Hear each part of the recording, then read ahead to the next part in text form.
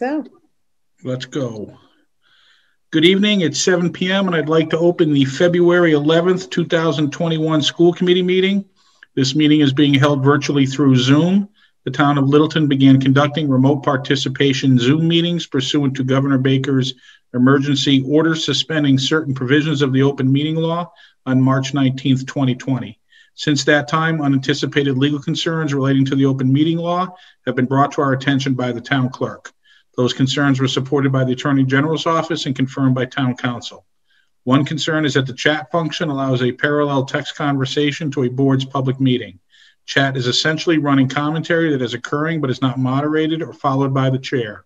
All participants and listeners may not be aware of comments being made because some meeting participants join by phone and do not see these conversations.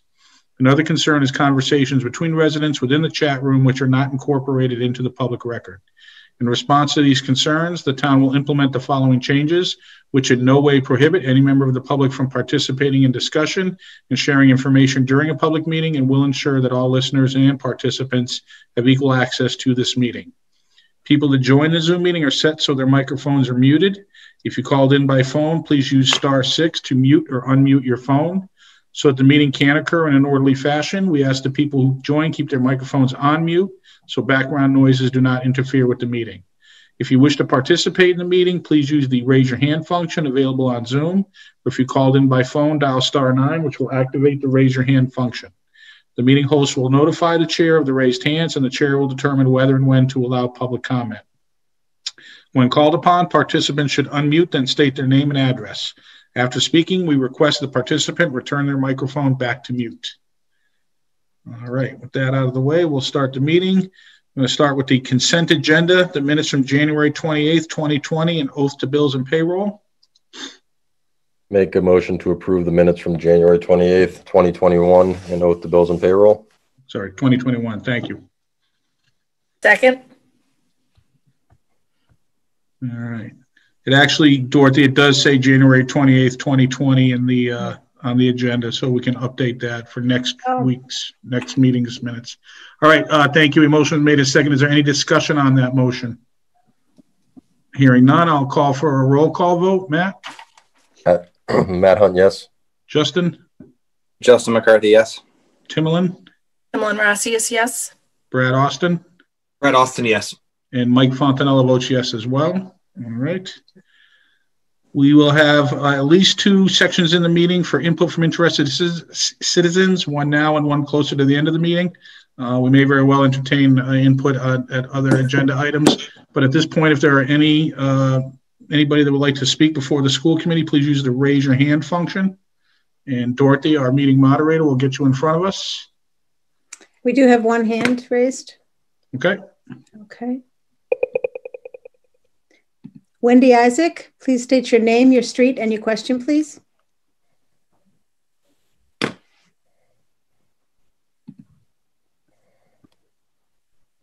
No. I don't know why she's, let's see.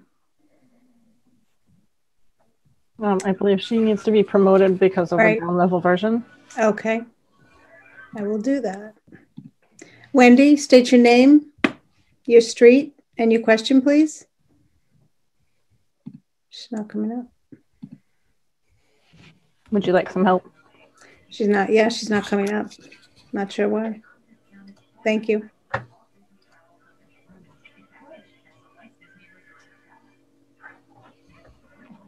Here she comes.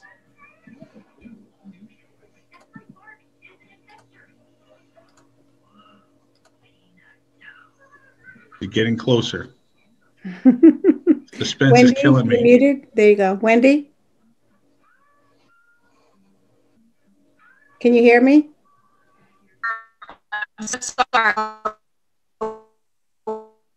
Wendy, you're not connecting. Wendy, you're not connecting. Do you want to hang up and try again? There we go. I don't know why. All right.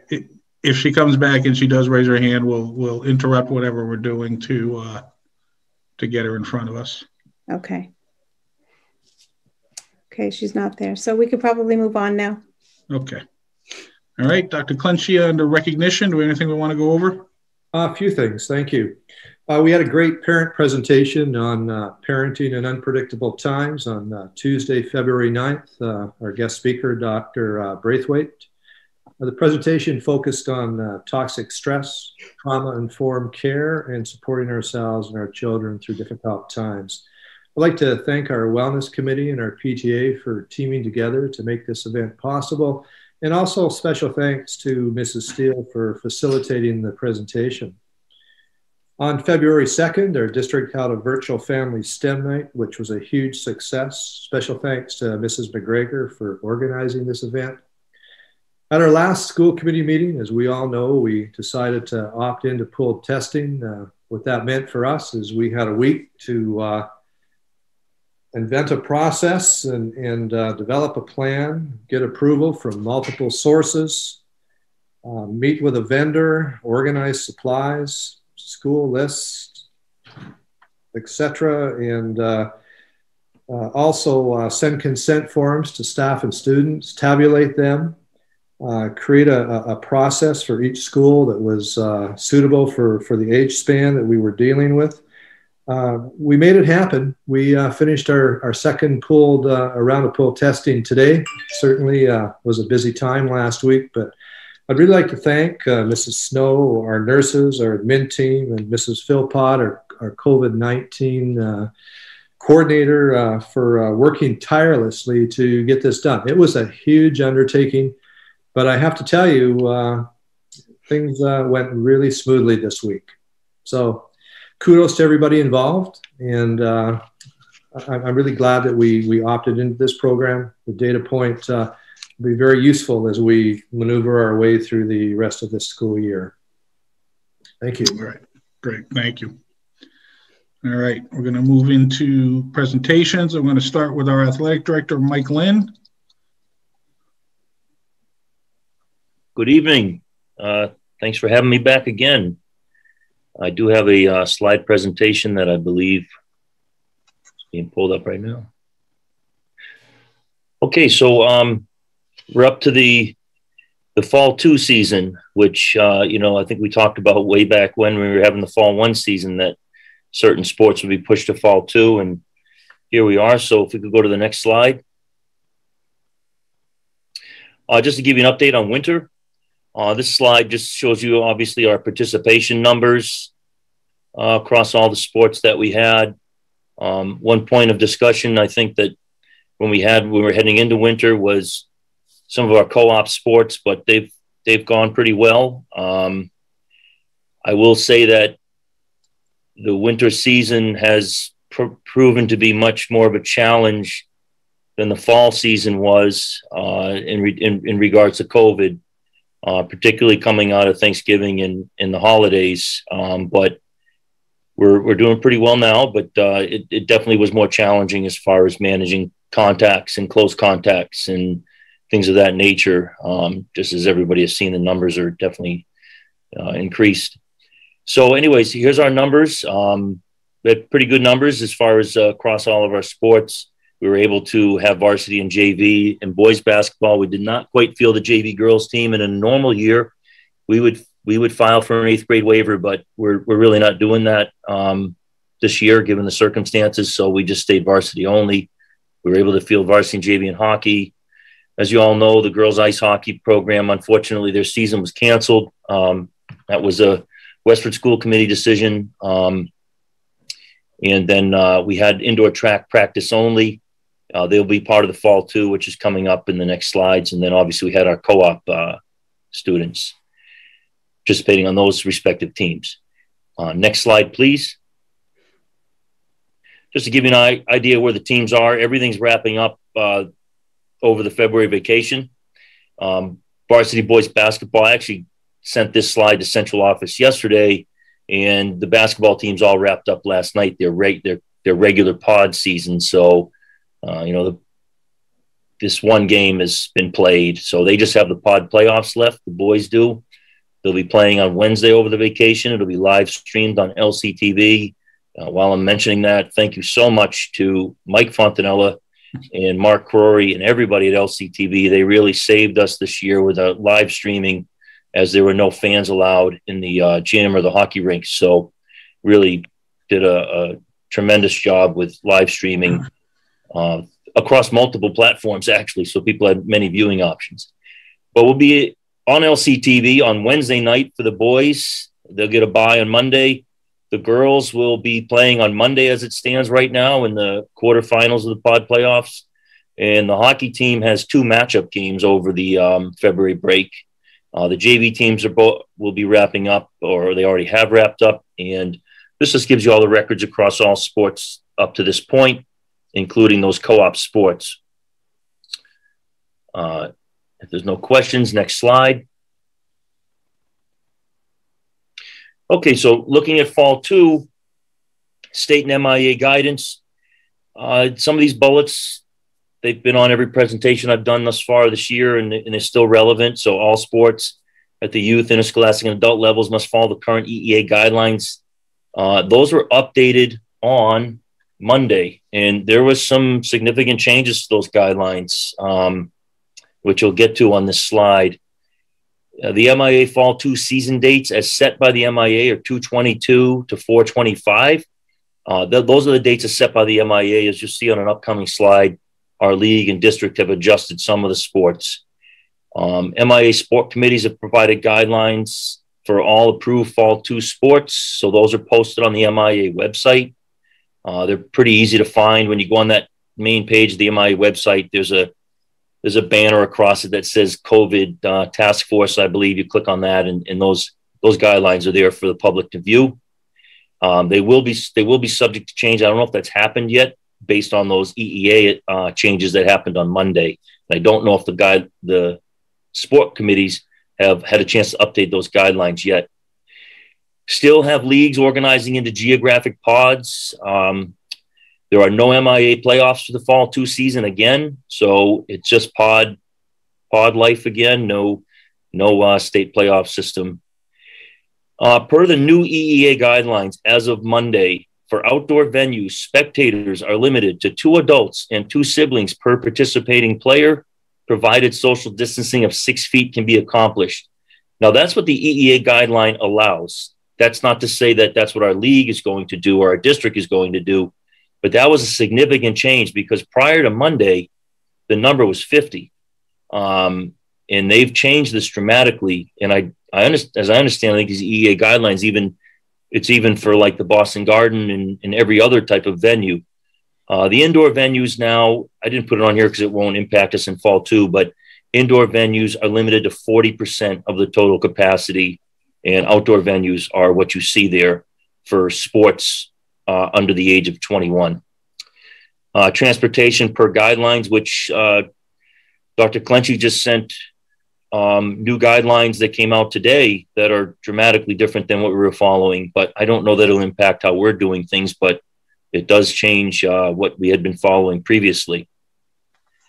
Next slide, please. Hey, Mike, can I ask a question about that last slide, though? The distancing there, is that 6 feet between the adults and siblings or between that family group and other family groups?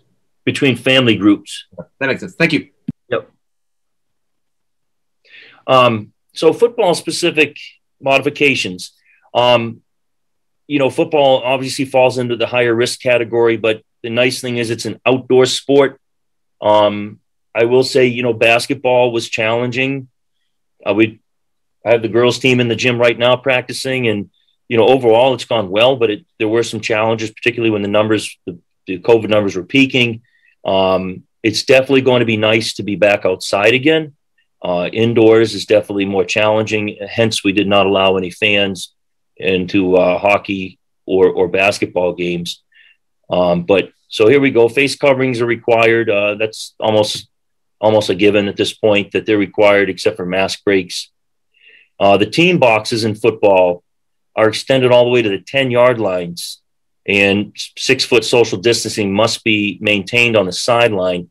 Typically, those team boxes end on the 25-yard line, but they're going to be all the way to the 10-yard line so that players can be spaced out all along the sideline with 6-foot distancing. The maximum roster size for a football team is 45 players. That really doesn't impact us right now. We anticipate a roster size of 35 to 40 players. We're going to separate into a varsity and a JV cohort. To start, there'll be additional cohorts, with line and skill and things of that nature, but pretty much dividing the team in half, varsity and JV. We're probably not going to be able to field a true JV team. We are talking about doing, provided football is approved, we're talking about doing like a fifth quarter scenario where immediately following the varsity game, we would take the players that did not see much playing time or no playing time at all and do like a fifth quarter format where the coaches run it similar to scrimmage format. We'd go 10 plays on offense, 10 plays on defense, just to get those kids some play against another school. But I don't think that we're going to be able to field a JV team in the normal sense of playing on Monday and that whole thing. I think it'd be a challenge even if normal circumstances, but during COVID, I don't think it's going to be possible if we're going to try and stick to cohorting between those two cohorts of the team. Players and officials, again, this has been true for all sports. They arrive ready to play, officiate. We're not putting them in the locker rooms. We usually go in the middle school locker room. They're going to have to arrive ready to go. Players provide their own water. Again, football traditionally, during a water break, you would see everybody squirting water bottles, but it's going to be a little different. And there's more time allotted for in between quarters and timeouts and everything for the kids to be able to get water. The time between quarters has been extended. As I just mentioned, halftime has been shortened, but time between quarters has been extended. Mandatory water breaks at the halfway point of each quarter have been added. Again, just trying to hydrate, and it's going to take a little bit longer to hydrate because each player is going to have to get their own water bottle, and we won't be passing around the squirt bottles like it's probably been done for 50 years. No handshake ceremony, and the MIA football rules modifications guidelines document is readily available on the MIA website, and that is found just by clicking the COVID task force banner on the front on the main page. There's no questions. Next slide. So one of the things we learned during the hockey season is the typical ear loop mask does not work for the helmet sports. We went all of one varsity game and one JV hockey game, and we had players, about 1/3 of our players had this style of mask on. This is called a game on mask. And it took me all that one game of each to say that we needed to get every player in one of these masks. And so our hockey program went fully to these masks by our second games because I could just see the masks weren't quite working underneath the helmet. It's the first time we've had problems with masks, honestly. Every other non-helmeted sport was fine. So as of right now, there's two options for football. You can go with this style, which is like essentially permanently affixed or affixed to the helmet. And the other style that is people are looking at is a balaclava type, like a helmet. I mean, a hood for your head, that has a integrated mask. That's the other option I think would work. But just in case people were wondering, how's a face covering going to work in a sport like football? We already did it with hockey with a helmet. It worked pretty well with this particular mask. That's what it looks like. Next slide, please. Cheerleading, as of right now, we would plan to move on with cheerleading. Again, face coverings required. Maximum roster size is 20, but we anticipate a roster size of 17 maximally if every cheerleader decides to participate and none opt out. We had 17 signed up. Arrive in uniforms, no locker rooms, provide their own water. Stunt groups must work in cohorts of 10 or less. Stunts are limited, no inversions, twistings, or pyramid. In dialogue with our coach, this isn't going to be a concern because we're actually not going to do any stunts. We would be a dance team, a cheer team, and a tumbling team if cheer was to be approved. We will be not doing group type stunts or pyramid type stunts. So each girl would be pretty much socially distanced and would be cheering, dancing, and there would be tumbling runs. The tumbling would be individual runs. That's through my conversation with Coach Sundquist so far. Voice projection is permitted only outside. They can only do rehearsed cheers indoors in a talking voice.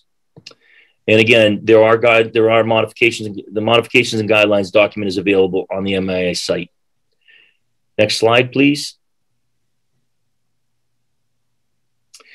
And indoor track, which was pushed to fall 2.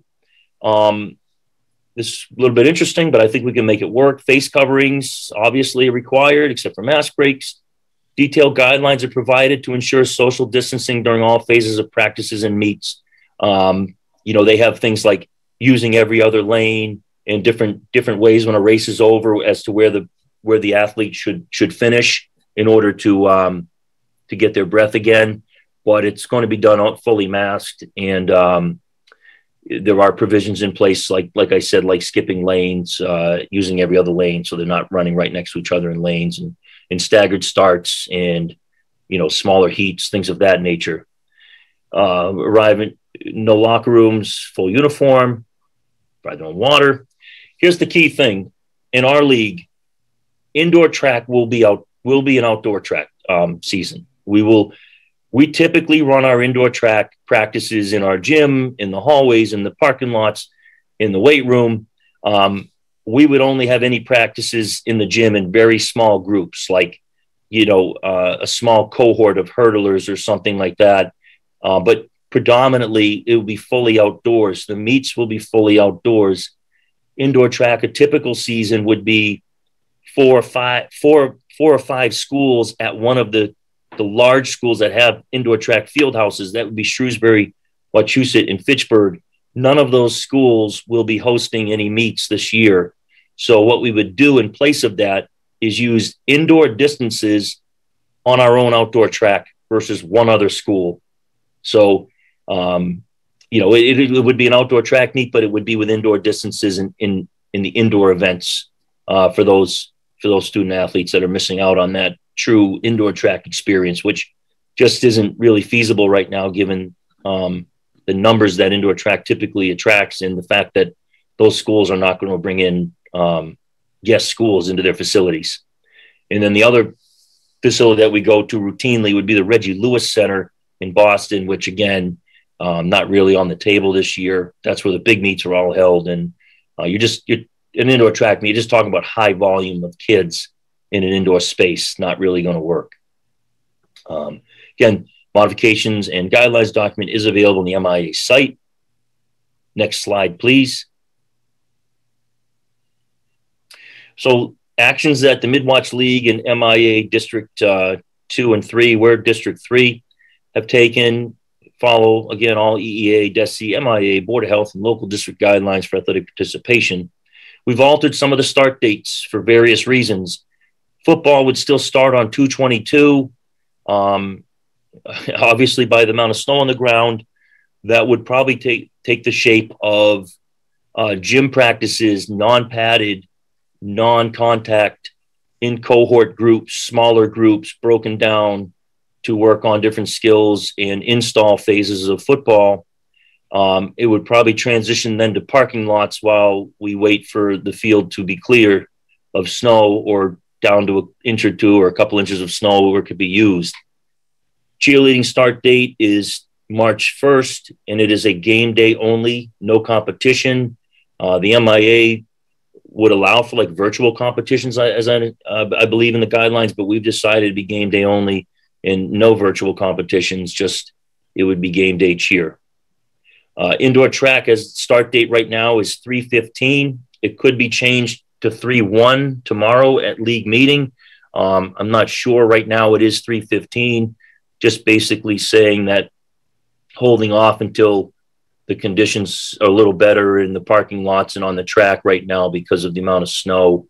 Not that distance runners can't run on pretty much anything, but some of the other events would be very limited until the conditions are better. Right now, our parking lots are full of salt and sand and everything else. So, but it might change back to 3/1, and then we would figure out a plan from there. We organized into geographic pods, but we also took competitive balance into factors with football. Football is different. It's always been treated differently, and you can't just organize into geographic pods and have have mismatches, because it's a very bad situation when you have mismatches in the sport of football. It's not quite like a basketball game that's a 30-point differential. Football can be a really negative experience if there's a lopsided game. So we try to avoid that the best we can. So the pods are competitive balance is taken into factor. Shortened season, certainly very short season, really. Littleton's current football cheer pod tentatively includes Clinton, Hudson, Maynard, Tingsboro, and West Boylston. Again, like West Boylston is a little further than we would probably opt to travel, but with competitive balance, it just kind of worked out that way with football. Indoor track pod is right now Air Shirley, Bromfield, Groton, Dunstable, super close towns, all border towns for us. And those are the towns that we would probably hold dual meets with. And the plan for spectators is still being discussed at this time. I think that'll be finalized tomorrow, at least at the league level. But then there might be dialogue at the local level between, say, myself, the principal, and the superintendent of schools as to if, what we're going to allow at our own facility. We know what the EEA is allowing, and the MIA just refers back to the EEA.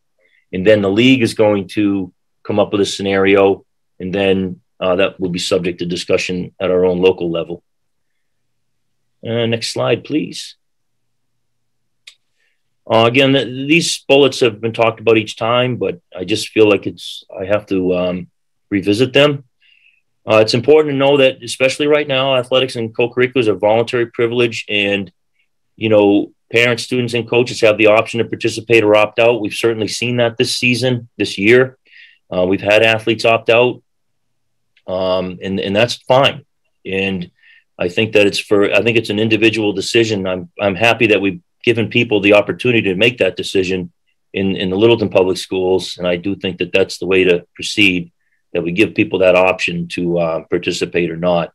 I can tell you the girls ice hockey kids, when the season was canceled, they did not play hockey. They just played hockey for a club team. Club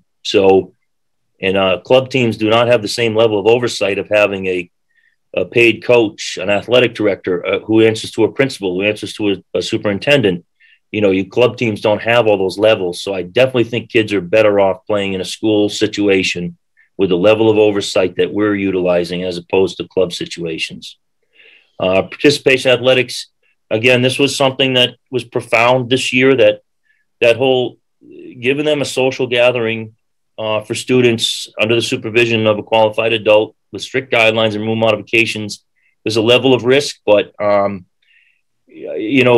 I've never seen kids be so happy to practice as this year. They're happy to practice. They love to play games. All the seasons have been short, as you saw. Like a typical basketball season would be 19 games, then playoffs. We're playing 9 games and then a very short little pod playoff. And it's, I think it's been about the right amount of games given all the challenges to operate sports right now. I think we've kind of hit it about right where it should be. And again, in line with that, physical health is our top priority, but we also obviously must be mindful of mental and emotional health. And athletics is very important to many of our students and student athletes. And during normal year, we hover in the 69% range, and we're certainly not going to hit that this year. We're just not going to get to 69% because, we just haven't seen the same level of participation. Our participation has been healthy, but it's definitely been down a little bit. And next slide. And the final slide, I guess, what's our participation status for football, cheer, and indoor track? And also, I would say that cheer should, in my opinion, they're only going to cheer if everything goes perfectly. They would cheer at 3 home football games. That's if everything goes perfectly and we play a 6-game football season. If it's a 5-game season, they might only cheer at 2 home football games. So the only cost for cheer this year, because they're not allowed to travel to away games, the only cost for cheer this year is the cost of a coach. They have no transportation and they have no registration fees for competition. So the only cost to the school district is to pay the coach. everything else is zero cost.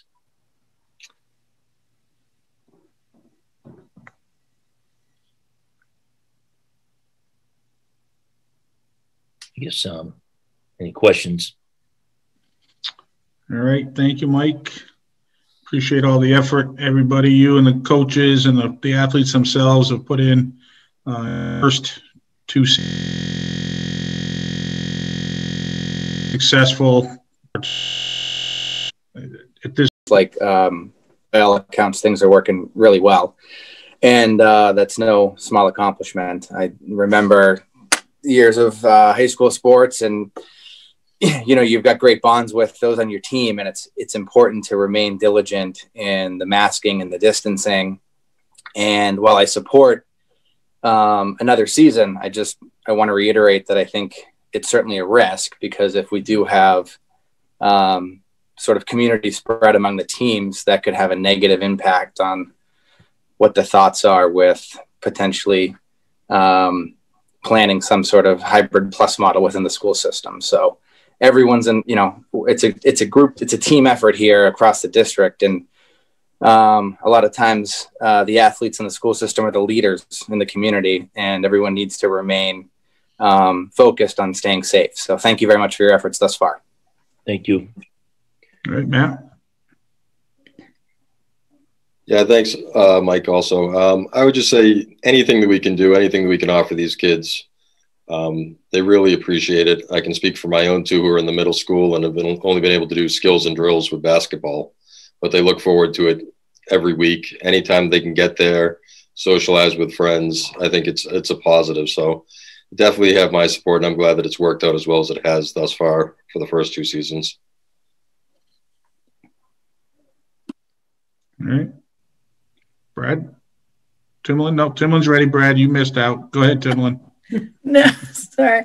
No, thanks, Mike, for making this year a little bit normal for these kids. I know that the social aspect of sports is great, and getting them moving and off of screens is even better. And I'd be all for, especially seeing we've done a good job with the inside stuff, getting them outside and doing this. I think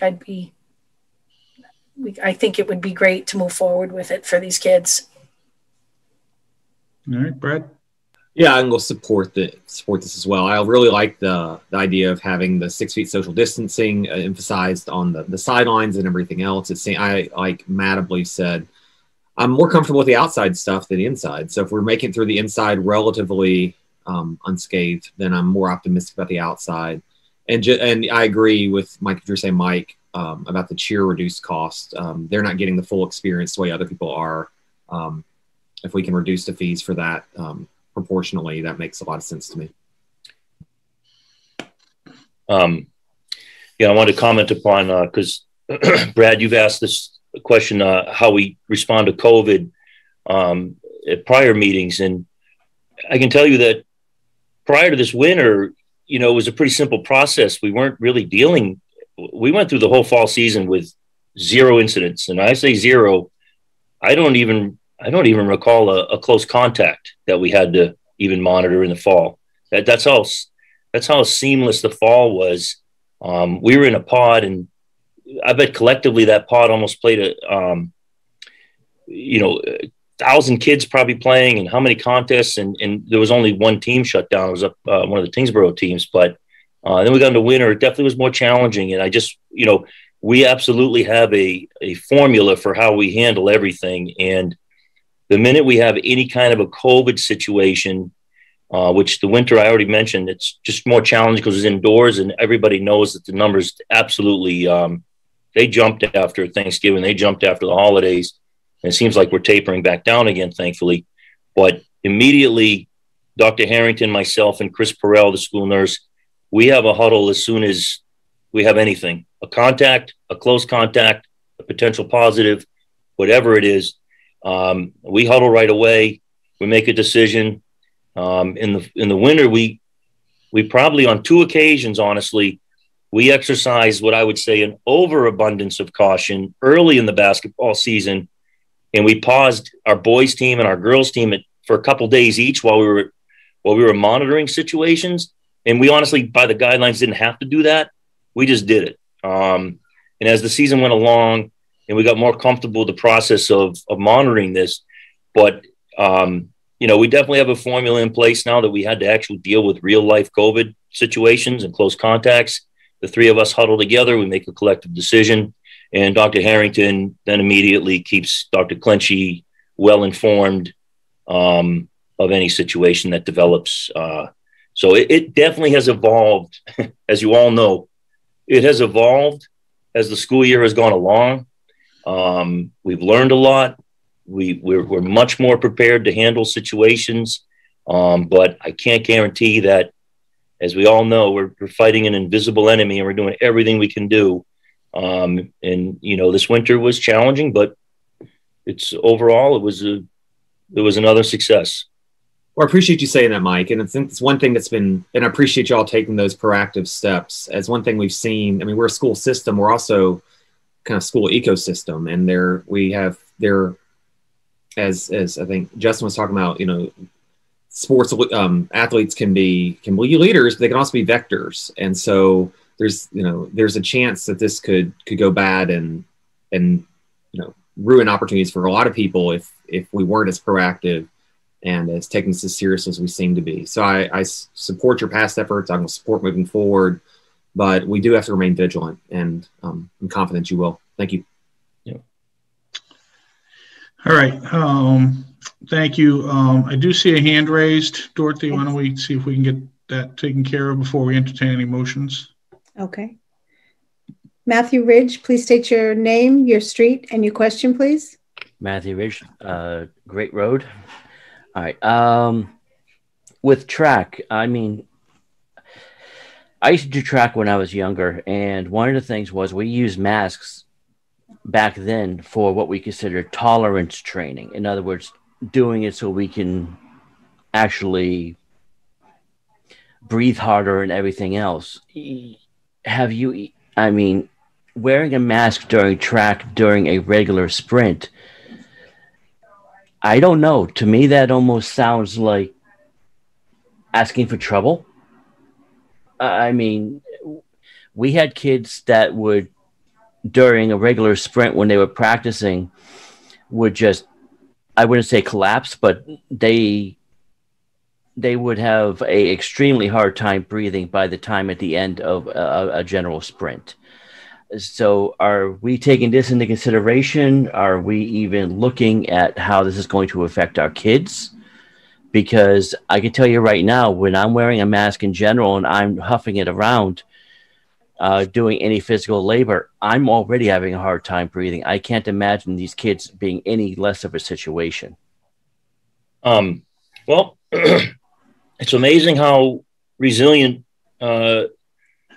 students have been in adapting to mask wearing. There were people expressing those concerns prior as we were heading into the basketball season.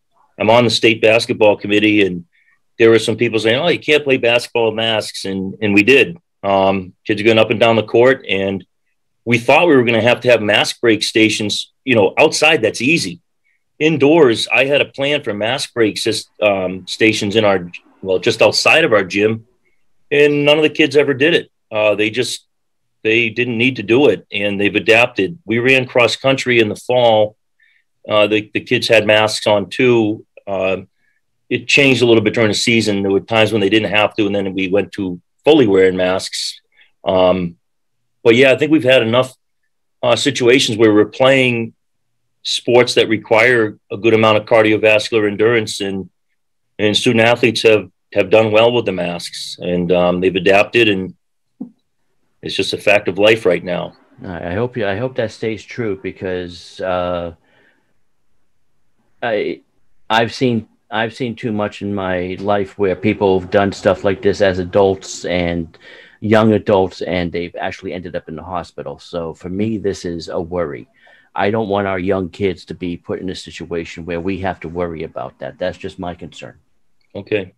Thank you, Matthew. I know you're talking about those masks that some athletes wear to train.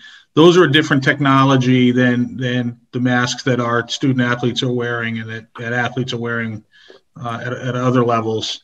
And it's a valid concern, but I think Coach Lynn is right. I think we've had enough experience now to understand that it is doable. It's definitely impactful. Doing the basketball games with LCTV, there was a lot more huffing and puffing sooner than you would normally expect it. But the kids adapted.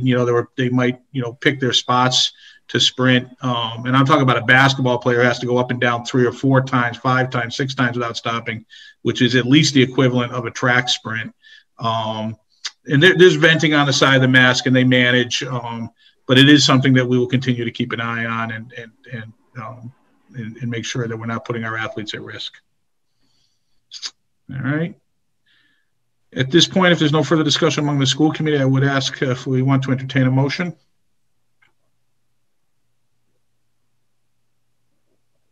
Make a motion to approve the fall 2 season for Littleton High School.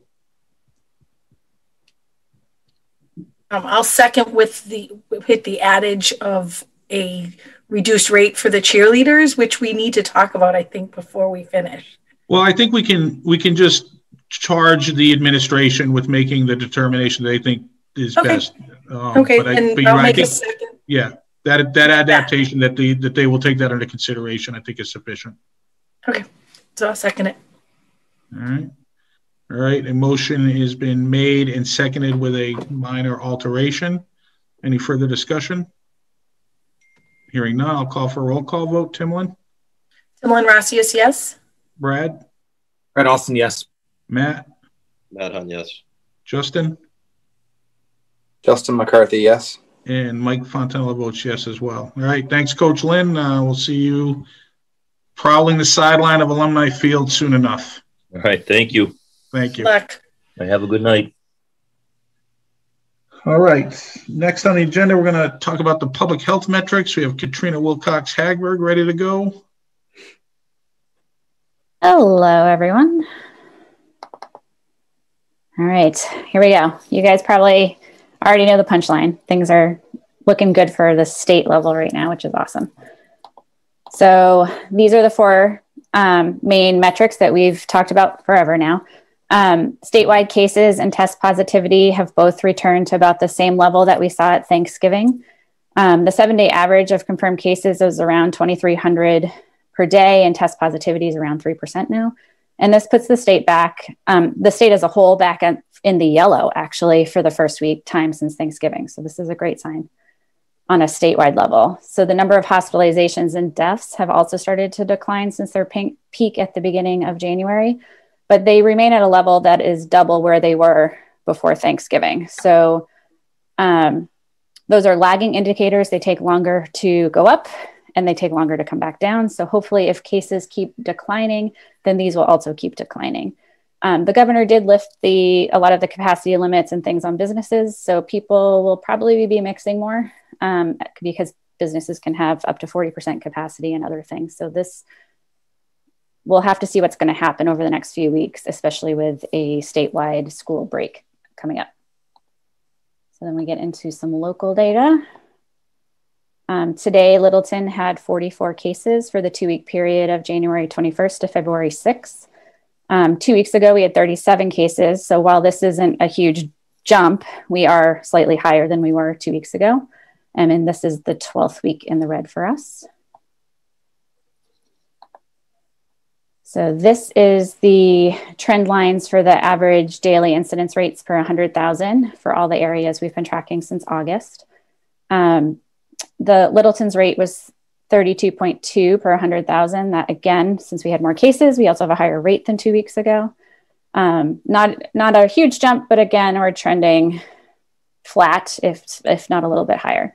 So while Littleton returned to the pre-Christmas levels, the rates are similar to pre-Christmas. Everywhere else around us has returned to pre-Thanksgiving levels. So we didn't make it down to the same level as everyone else across the state and in our region. So this is hopefully just, we had a little pause, a little blip, and we'll end up going back down with everyone else.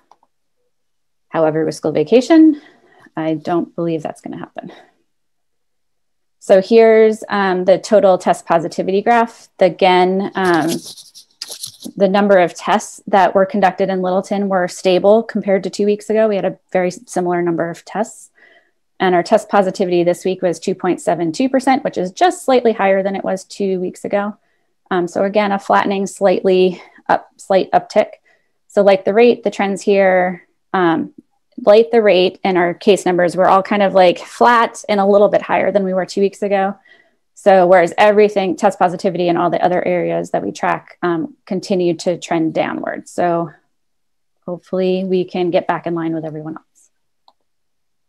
So I think we're at school committee. So school data is an important thing to touch on, of course. These are the number of cases reported by DESE. So the number of cases among students was 462, and there were 212 among staff this week. I think this is actually, as we've been talking over and over, we talk about the experience in schools with cases reflect the experience, like mirror the rates in communities. So when community rates rise, then we expect to see cases in schools.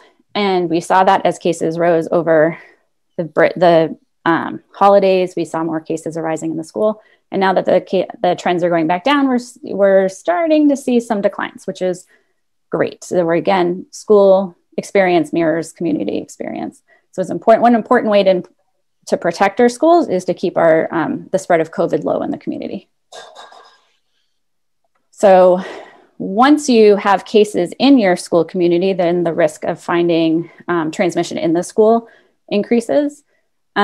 This is the data from the weekly DPH report on the clusters, K-12 clusters.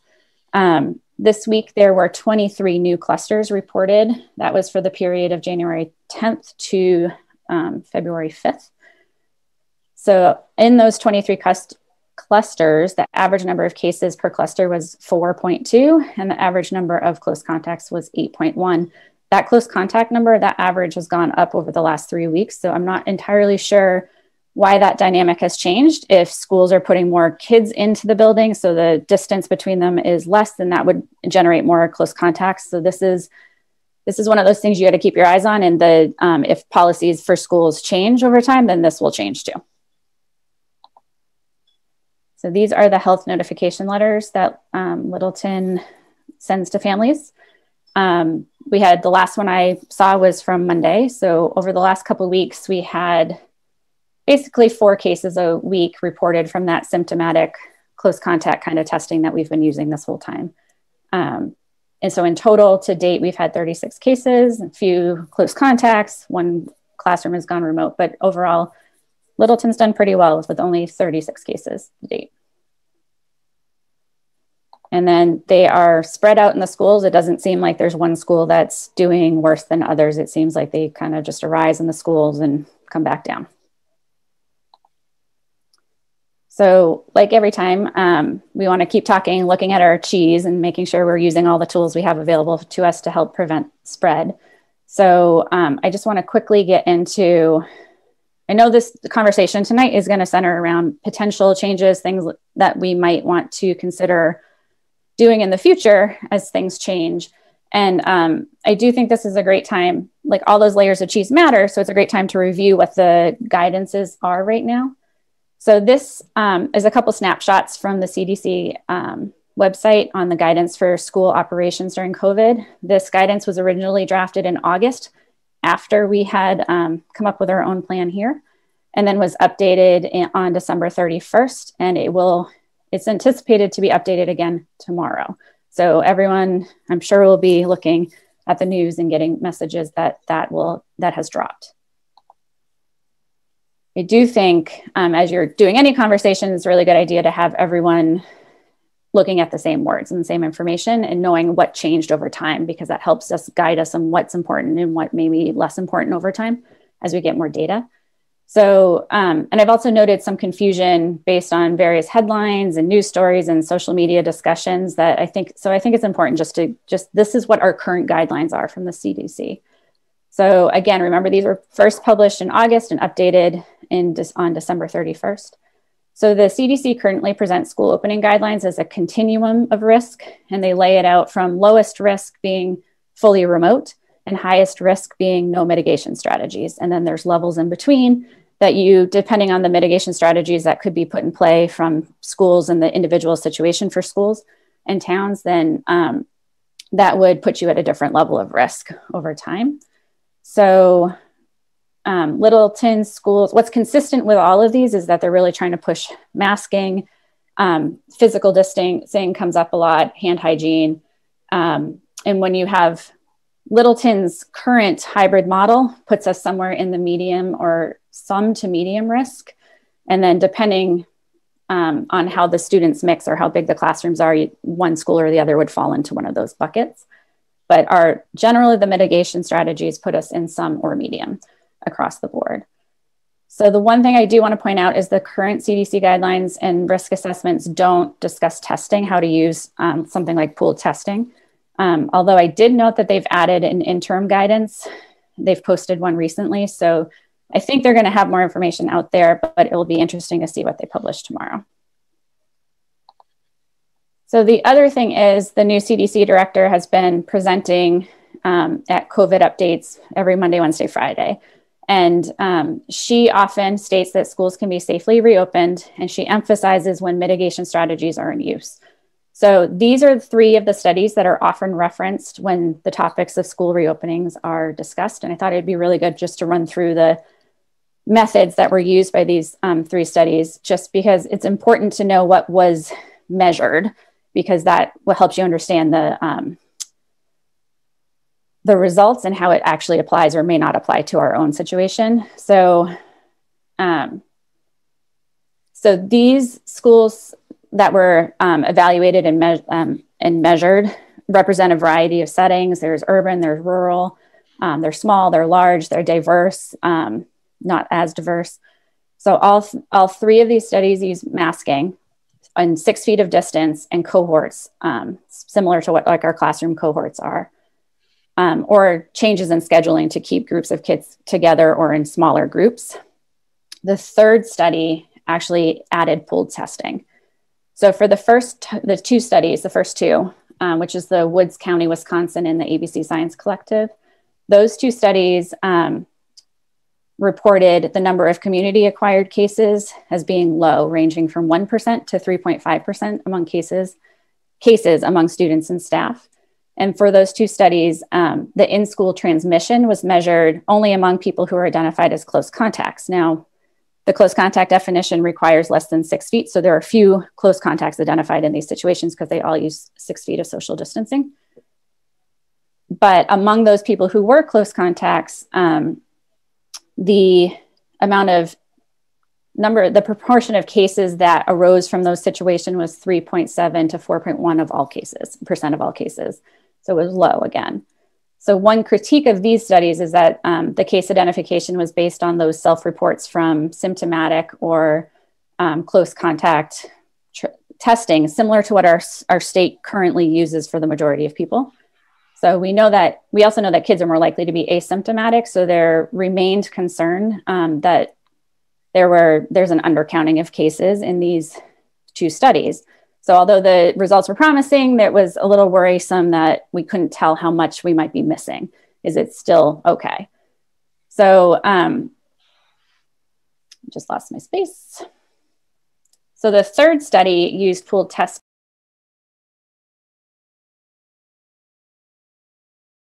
of cheese, if you will. So they described the experience in 2 schools, and the majority of cases in these studies were captured actually with the pooled testing. These 2 schools were in Tennessee. They've actually had quite the outbreak in Tennessee right around the holidays. So the number of community acquired cases in these 2 schools was 2.1 to 4.6%, which is similar to the estimate in the first 2 studies. So with the mitigation strategies, it kept the proportion of cases in the school community low, but overall the proportion of cases that came from in-school transmission was higher in this study because they were using pooled testing and capturing those asymptomatic cases. It was 9% here. So the authors also reported that the majority of the younger cases were asymptomatic. So those in elementary schools were much more likely to be asymptomatic than the high schoolers and the middle schoolers, and definitely than the adult staff. So overall, though, when you look at all these together and trying to balance out the good things and the bad things from these studies, the strengths and limitations of them, the 3 studies all concluded that in-school transmission events are low when comprehensive mitigation strategies are in place, and they all emphasize that piece. So remember, they used masks, they used 6 feet of distance, they used closed cohorts or arranging schedules. One of them used testing. So the good news is that the mitigation strategies that we use here in Littleton are very similar to these that were studied in these 3 studies. And our experience is actually very similar. We have the 36 cases work out to be somewhere around 2% of our hybrid population, with the last denominator that we had reported by the school. What these studies don't tell us is what transmission levels were when different mitigation strategies are used than the 6 feet. So if you reduce that 6 feet of distance, you'll have more close contacts, which might be more, mean you have more in-school transmission events that you have to follow up on. So things just to keep in mind. But overall, these were promising that with layers of mitigation, we can keep the number of cases in our schools down, even when there's community spread. So just wanted to quickly, these are the mitigation strategies you guys have put in place, all the layers of cheese. And so the green boxes are all of the layers of cheese that are in use, and the gray boxes are those that we do not yet have at our disposal, or we have opted not to use. So as you can see, we've got a pretty robust toolkit right now. So keep in mind, as we have these discussions, if we remove one of these layers, it might impact a number of them, and in different directions even. So we've got to sometimes hard to predict. So if you remove, again, the easy one would be we want to go full in, let's get everyone in. That means maybe unless you guys have space that I don't know about, we can't get them in unless we're less than 6 feet. And if you do that, that will increase the number of people in the building, and that will increase the number of close contacts that the nurses are following up with and potentially need to be quarantined and tested. It also, you guys have the ventilation audit that you had a while ago. You might have some indications of how much extra, that might impact air exchanges, things like that. That would be something that you might want to look into. And then the unmasked times, such as lunch, are one of those times that you might want to really try to use the 6 foot distance more than any other time, so that those mask breaks in the lunch times, you'd have to look at your spacing there. And how to open windows or get air exchanges into those places. So there's a lot of things I think we can do to try to move towards full entry back into, all full in person. I think there's a lot of things we have at our disposal to try to work with. And one of the main benefits I see is that if we use pooled testing, we can measure what's happening. If you change this, what happens? So it's kind of a nice tool to have in our toolbox as we move forward. So the CDC has actually been updating guidelines nearly daily. My head is on a swivel and I can't keep up with them. But one of the main things that dropped this week is that the number of studies that they've published about improving your mask quality and fit that really increase the efficacy of your mask in preventing you from getting COVID is startling, actually. So this study was a laboratory study that showed that double masking or improving the fit of your mask could decrease exposure by 95%. So to me, this is an easy thing that if anyone's in an indoor setting, whether it's the grocery store or school, if you're in a setting where you may not be able to keep distance, or you're going to be there for a while and you're indoors, it's just an easy thing to put a surgical mask or a filter under your cloth mask and just add another layer in there. It's cheap, it's easy, and it's accessible to everyone. And it actually not only protects you as the person wearing it, but it will protect everyone in the room because there'll just be less virus in the room. So that's something I would encourage people to consider upping their game with. And then the last thing I want to do before I sign off is leave you with one last public health plea. You've heard me say this before. The data is consistent locally, across the state, nationally. When there's a holiday, the number of cases jump. They bump up for a week or two after the holiday. And that's what we see here. The red arrows here mark every week, the week following a holiday since the state reopened in June. So that's, 4th of July, when the prevalence of COVID is low in the community, you don't bump as high, but when you get up to these, when we have more COVID in the community, there's a bigger jump. So we are approaching President's Day, we're approaching the school break, and during that time, our families' behaviors will change. And the new variant is in Massachusetts.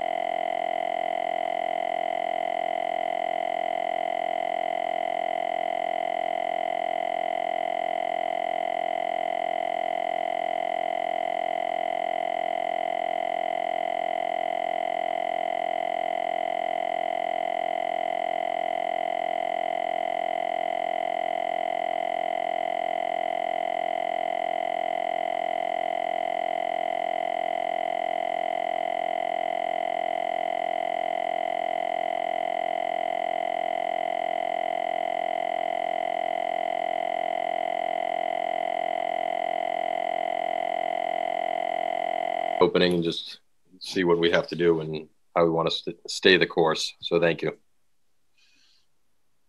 All right. Anybody else? Justin? Yeah, thanks again, Katrina. That was excellent. It's interesting that the three sort of studies referenced are similar to what we've been doing. Is there any data about any changes that those districts have made? I think just like a quick reference, I was able to see that potentially one of those districts has gone full-time, and I'm wondering sort of what they did to accomplish that. And I'm also wondering, are there studies? I'm sure there are districts in other states potentially that have been, I don't know, masked and HEPA filters and CFM air movement and all that stuff, but maybe they're at 5.5 feet. Do we have anything like that we can talk about? So I have to admit, I didn't follow up on the experience of these schools that I just presented on currently. All these studies ended in December, I believe, or November. So interesting. I know that the Durham, North Carolina schools, which was part of the ABC Science Collective, are actually anticipated to be remote for the rest of the year. So it would be interesting to see if the Wisconsin one or the Tennessee ones are able to get more people in, or at least continue the course. I haven't followed up on that. In terms of studies that I have been trying to look for studies that are measuring masked, but less than 6 feet of distance. Because I think that's an important piece of data that I would love to see some studies like this measured and to be able to compare, but I haven't found any yet. And I'll keep looking. There's only so many hours in my day to do this work. But yeah, no, I think that would be really interesting to see something similar to ours, except for one layer of cheese gone, because we would want more kids in the building more often, it would be that distancing layer. So I will keep my eye out and will share anything I find that fits that. But right now it seems like the majority of schools went all in or nothing. And so it's really hard to compare experiences from schools that did nothing because we've done stuff. So which layer do we want to loosen up to see what we can and still achieve safety? Okay. Thanks. Right. Anybody else? No? Dorothy, I see a hand raised. I want to see if we can bring her forward. Jen Gold, please state your name, your street, and your question. Hi, Jen Gold, 259 Harwood Ave. Hey, Katrina, thanks for the data, as always. My question is, now that we've started pool testing in the schools, do you know if that data is going to be added into the overall Littleton testing and case positivity data? I mean, I would imagine that if it is, and it certainly should be, the numbers would look better because we're going to be testing more and more people who are asymptomatic not having had close contacts or scares in any way, theoretically, the numbers of cases, positive cases, will go down. So I'm wondering if that data will be added in. Would love to know that. Thanks. So it is my understanding, and maybe Lynn Snow and the school team can actually explain how this gets in. But it is my understanding that positive cases get reported to the state. So I would expect that we will, and so they can go through the close contact, contact tracing, things like that, that we expect our procedures to do. What I don't know, and I need to keep my eye on, is how they would count the denominator for the pooled tests. So that is information I have yet to figure out how they're going to report that into the town data. But all positive cases will definitely be captured. I am assuming that an individual who has in the pool will be counted as positive or negative, depending on their final outcome after the now reflex testing. But again, we don't even have data that tracks that yet. I think next week will be the first one where our testing data would be captured, and I can see the number of tests, whether that goes up or not, to see if it captured the number of people. And hopefully the school knows how many people tested, so I can track that number pretty closely. Right. I would think both the numerator and the denominator need to be captured. Otherwise, if they're just capturing the number of positive cases, but not the number of people tested, that would just contribute to a higher case positivity ratio, right? So both. It would contribute to a higher number of cases, but it would definitely skew our case positivity, the test positivity. Right. Yeah, I totally agree with you. And I'm sure there's a way that the state's thought that through. I just don't know what it is yet. I'm assuming colleges did individual tests. So we will see, and I will keep my eye out, but I haven't seen any guidance on how that impacts our numbers yet. I've been tracking the number of tests week over week since the beginning. So we'll see if this jumps suddenly. We'll know that it's the school test. Right. Okay, Lynn Snow actually I think has a comment on this. Lynn?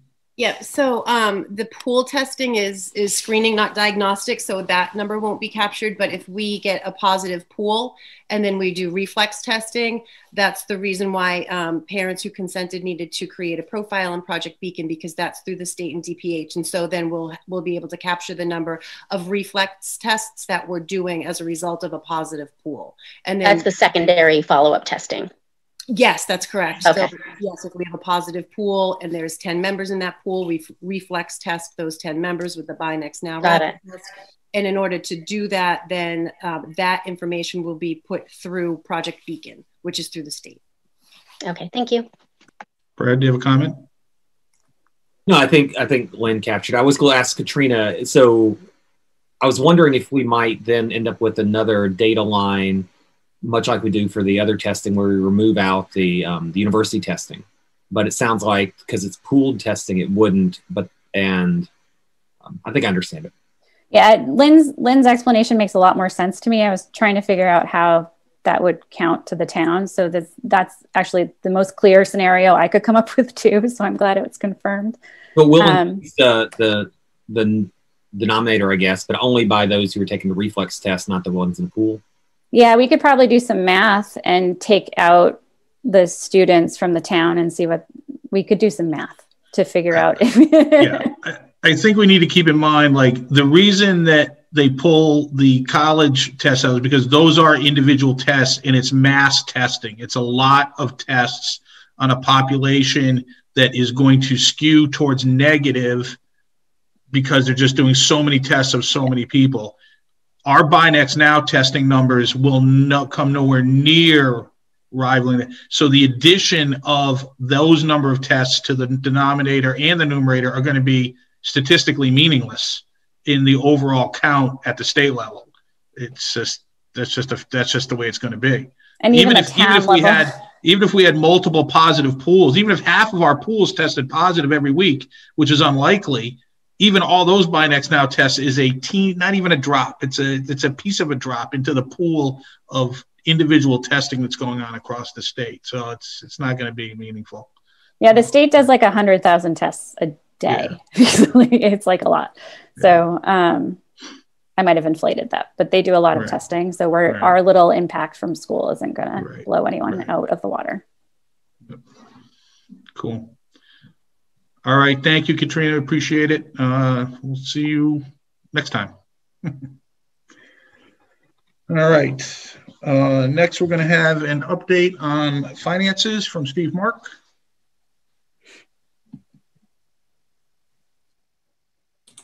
Sorry, I forgot to unmute. So if they can pull up that slide. Thank you. This is the report. This is through January. The last report was December. So this is January. So a couple of things to note here. So our year-to-date percent used, that 40% number, that's a little light for normally where we are this time of year. So we're looking into what we're missing. There's a couple of things to note. We just processed our retroactive payments for the teachers. Now that contract is settled, we had to go back and make that retroactive payments. That payment will hit in February, so that number is not reflected in this number. So that's our, I think that was a little under $100,000. I don't remember exactly that number. Our SPED numbers, to be honest with you, I don't have an answer at this point in time. We're just running that analysis and seeing why that's a little light at 28%, 29%. That should be a little higher at this point in time in the year. So we're checking on those. I have a sneaky suspicion that we're behind in receiving some of the invoices from some of our service providers. Some of those service providers, their staff are working from home and working remotely, and we've noticed a little bit of time lag in getting some of those, but I don't want to say that's what it is, but that's what I suspect it is. And we're doing that analysis to find out where we're at on that. And I'll work with Lynn Snow on those costs as well. Other than that, I mean, it's good news, I guess, in the fact that we're a little light on the actual spending versus running heavy on the expenditures at this point in time. So no surprises. The transportation, that's a little light as well, because we're definitely missing. Our transportation providers are definitely running a little behind in getting their invoices to us. So that's the true year-to-date costs are not reflected in that number. The student and staff support number is a little light, and I think we're seeing some of the savings in because we're not running a lot of after-school activities and a lot of, as Mike Lynn pointed out, their schedules have been lighter, so we're not incurring some of those transportation costs that normally come out of that line. So things like that, that's kind of what's going on in the budget. Again, it's good news in the sense that we're running a little light on the year-to-date expenditures, the actuals versus going the opposite way. So I guess it's good news. Like I said, we'll look into the special education and find out why that's running only at 29%, where we expected that to be a little bit higher at this point in time, and then report back out to school committee when I have some answers. Any questions? And I'm sorry I don't have that information at this point in time, but can I answer any questions or? Steve, where are we? So we're at 40.3. You mentioned that we're maybe a little light. Where are we supposed to be? Around 50% right now? Yeah, we normally at this time in time, we were in the 50 to 55% expended range. So it's a little light. Is there any concern that the categories at 57 and 59% might go over 100% this year? Do we have extra spending in those categories? Because we're ahead? Not yet. Again, the system administration, that's a little higher because if you remember, the year starts July 1. That's when those expenses hit. And a lot of the regular education and special education staff, those salaries really start September 1. So there's a little bit of so they're on pace. Difference on that. So yeah. Thank you. All right. Anybody else? Okay. Thank you. All right. Thanks, Steve. All right. Next, we're going to get a presentation on the initial rollout of the pool testing program. As I mentioned earlier this evening, we finished our second round of pool testing today. Our students did a fantastic, excuse me, a fantastic job. Our littles were troopers. The test that we're using is non-invasive. If you remember back to when they first started COVID-19 testing, the swab was at times an unpleasant process. With the system or technique we're using this year, excuse me, it's certainly non-invasive, and it's like almost a tickle in the nose. So our students were quite relieved when they found out how easy it was to do. We provided a few slides this evening to kind of review what we've done this week. This time I'm going to turn it over to Ms. Snow to go over those slides. Thank you, Dr. Clenchey.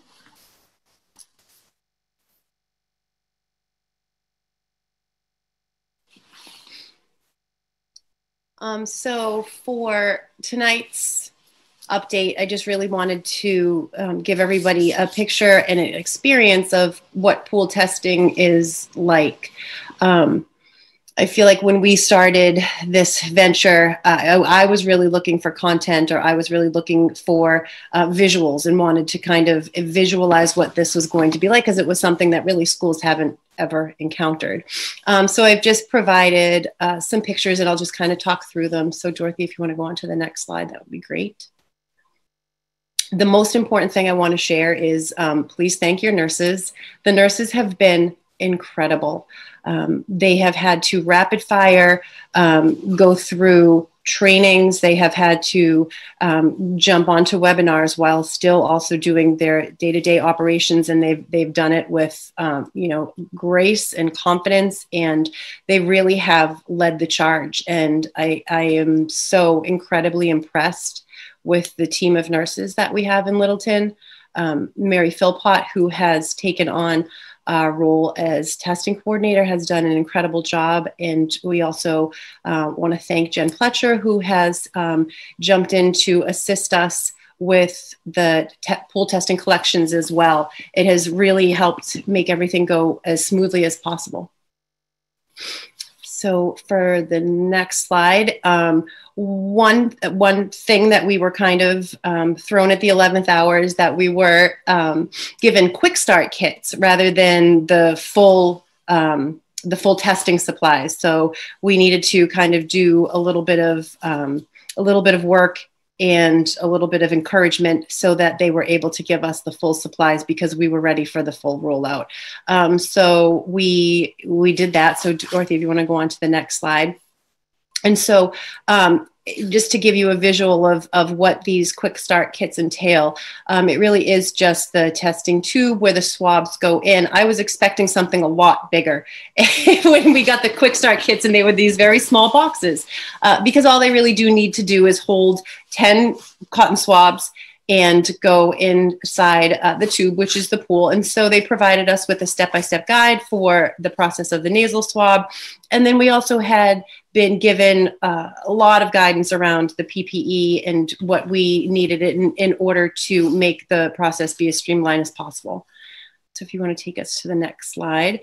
So we set up kits for each of the schools, which I think really kind of helped the process as well. So every school was really able to kind of quick start. They had what they needed at their fingertips, and we had a lot of conversations about how the process would flow at each school. And as Dr. Clenchey said, the process is slightly different at each of the schools, taking into consideration students' developmental levels, scheduling, and the best, most efficient way to accomplish the collection. So we have a little bit of a different process at each school. So I'll give a quick overview of that.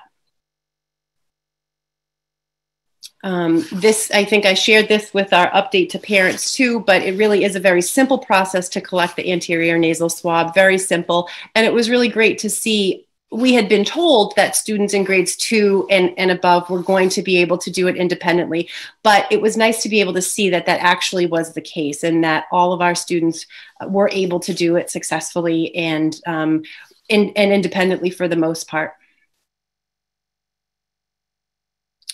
So in the middle school, that is the school that we started first thing in the morning. They do their collection right.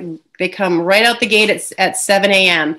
And so what we found too is that less is more. So having kind of less people involved in the process kind of helped things move efficiently. We had originally planned to have 3 stations set up essentially in kind of static locations.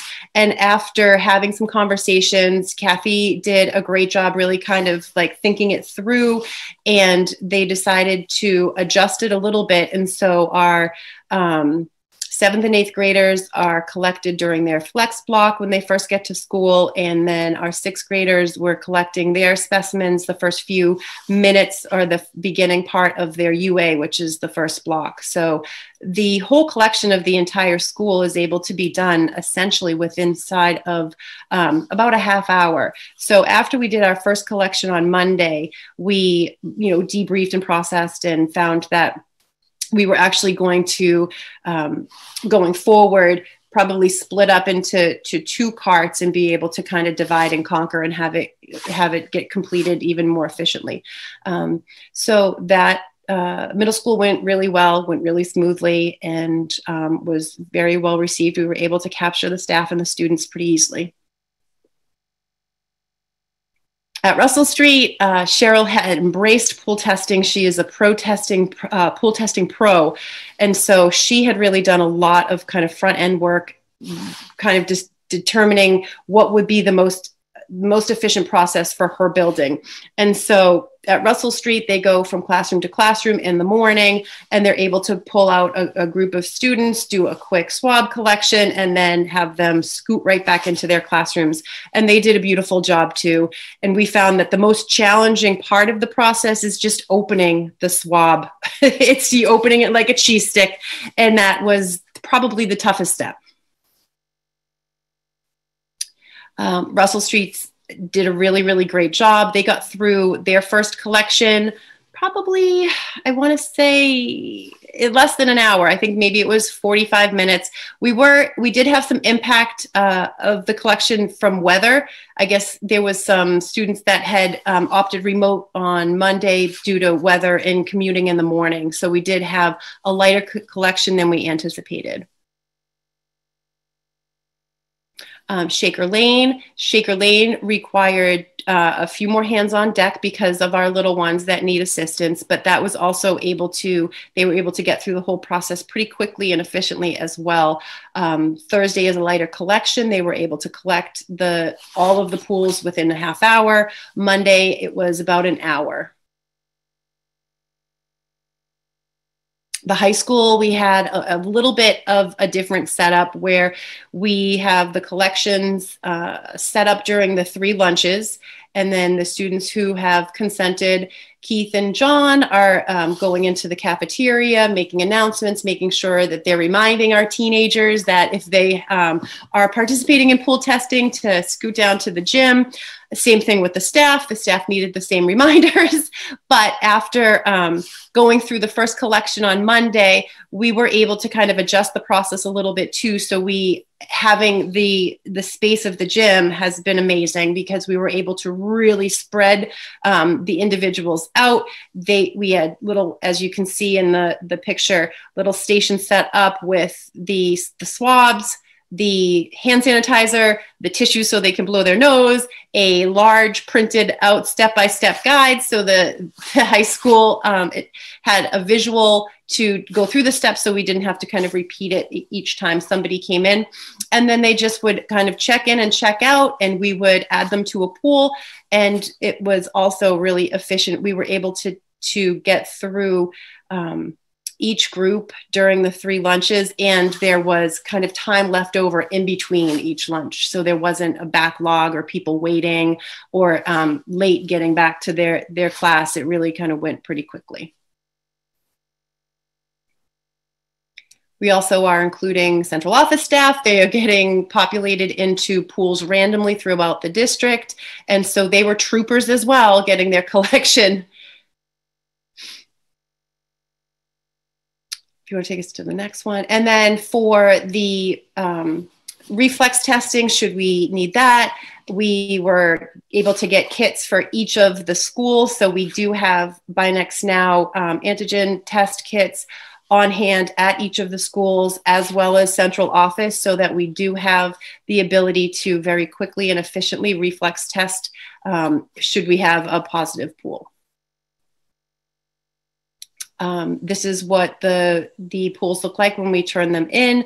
All the tubes get registered into the portal. They're labeled, they're coded, they have a specific memo for each of the pools. That all gets cross-referenced, where we keep pool sheets on hand, hard copies, and electronic of all the members of the pool, so we're able to reference back to who is included in each of the pools. And then just to give you a little snapshot of how things went this week, as of the deadline to turn in consents, we had 501 consents that came in before the deadline. For collection 1, we collected 237 samples. We submitted 38 pools. We had no positive pools. For collection 2 today, we collected 210 samples. We submitted 29 pools, and our results are pending. They were dropped off this afternoon.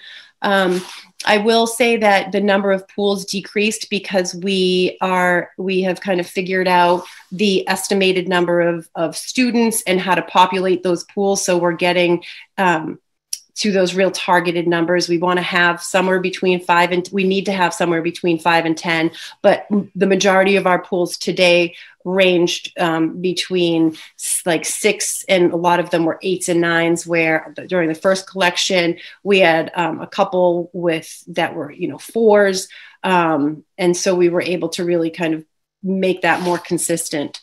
We had less samples collected. That was due to absences, students who had shifted to remote either for the day, students who were remote because of weather, and we did have a few consents that had been submitted but then withdrawn. A couple parents thought they needed to fill it out regardless, so that kind of skewed our numbers a little bit.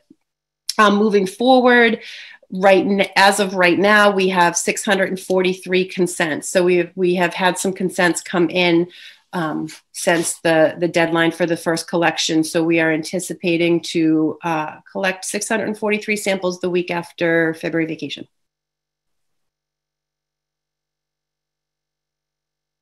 And that's all we have.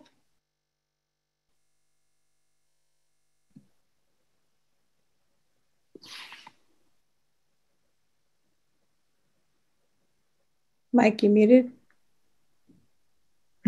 Brad, go ahead. Yeah, Lynn, thank you so much for that. It was really, really helpful. I have a couple questions that kind of build on our conversations from last time. First of all, I like that we're already adjusting the process, and you said you're making changes from day 1 to day 2 and from school to school. It seems, based on my reading of what you were just saying, that this wasn't disruptive to the education. That was one of the concerns we had. Is that how you'd characterize it?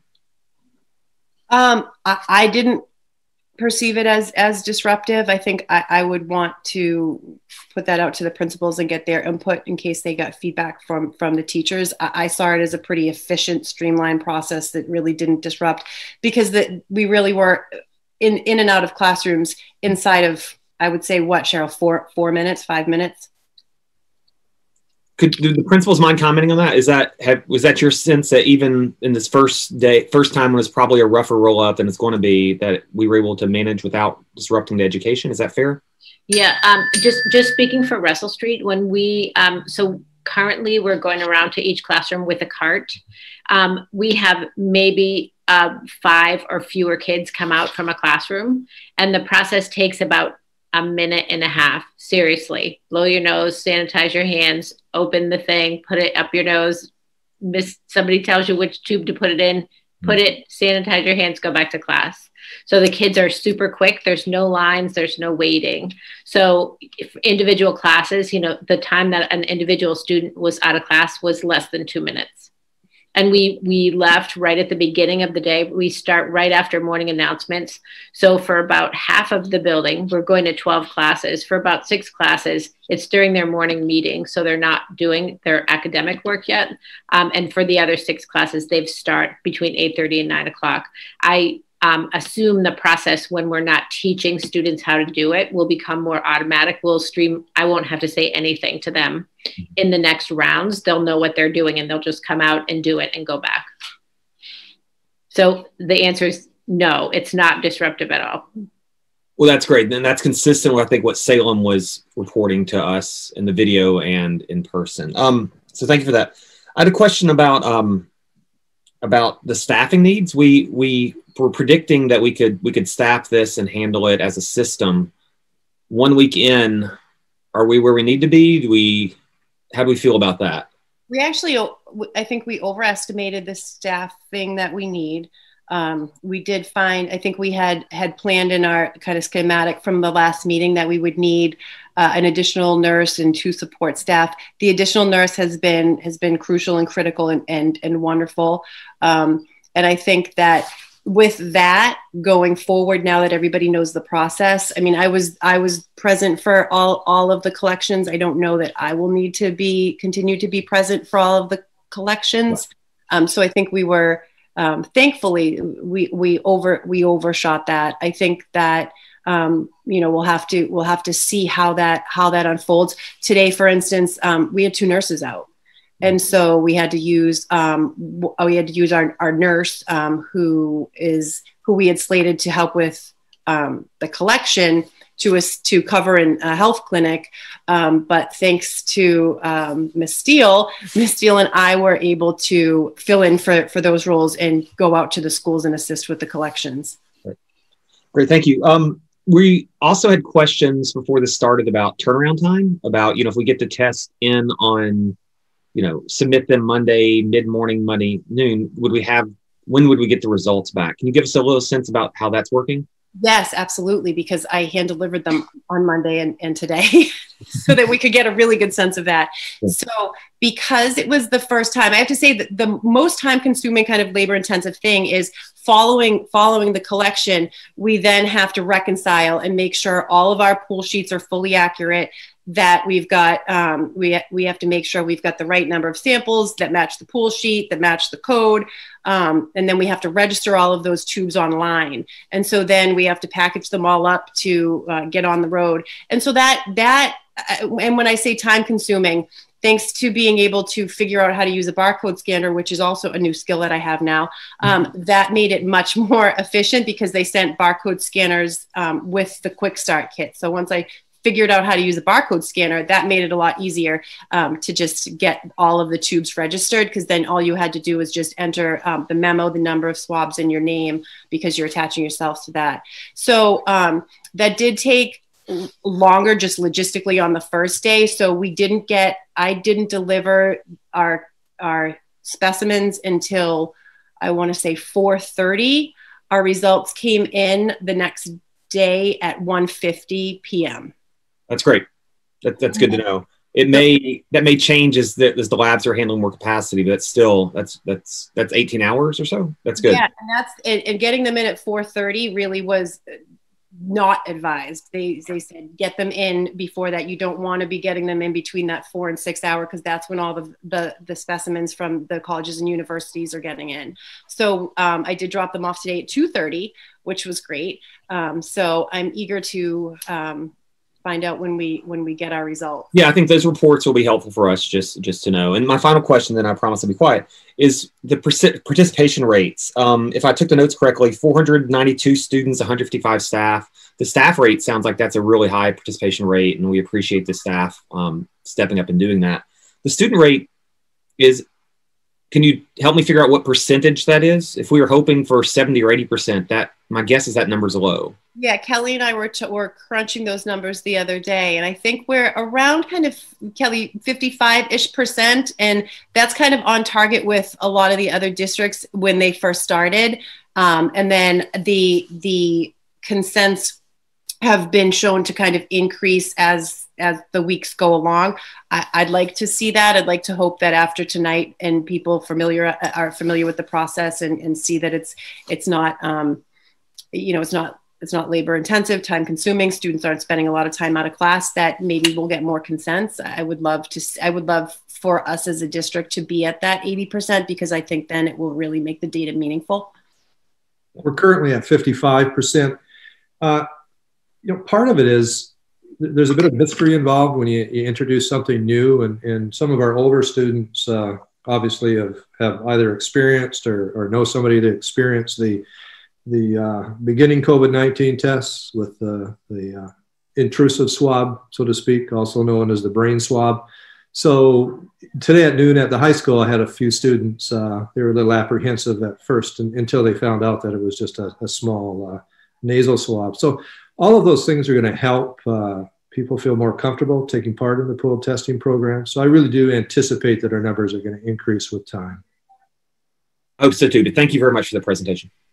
All right. Anybody else? Justin? Lynn, thanks very much and great job. And Brad, thank you for asking most of my questions already. I was just wanted to drive home the point about, do we have a plan for educating the families to try to increase participation? I'm not looking to flip anyone. If they are adamantly against testing, that's fine. It's an opt-in program. But this week, I mean, I know the turnaround time was tight, and hey, we pulled it off, and that's great. But I think that there are still some folks that have questions about what kind of swab is it? How does the quarantining thing work? When can I get retested? And I'm just thinking if we can make those answers available to folks in like multiple formats, that naturally participation is going to go up. But if we can help move that along, it would be great to get some greater participation as we return from February break. I'd love to see that number going up. So I'm just wondering if other districts have shared what they've done and if we plan to do anything. Sure. So we sent out a pretty detailed kind of pool testing update the first week. We will be sending out information weekly. And I think it might be a great idea for us to maybe do a couple open forums for parents that want to ask questions. I'm certainly available to answer questions. It's been nice because a lot of parents have reached out. They have sent a lot of emails kind of asking for more information, which has been wonderful, to be able to kind of share those answers singularly, but it would be nice to be able to do it in a forum so that groups of parents, that maybe a parent asks a question that another one's not thinking of.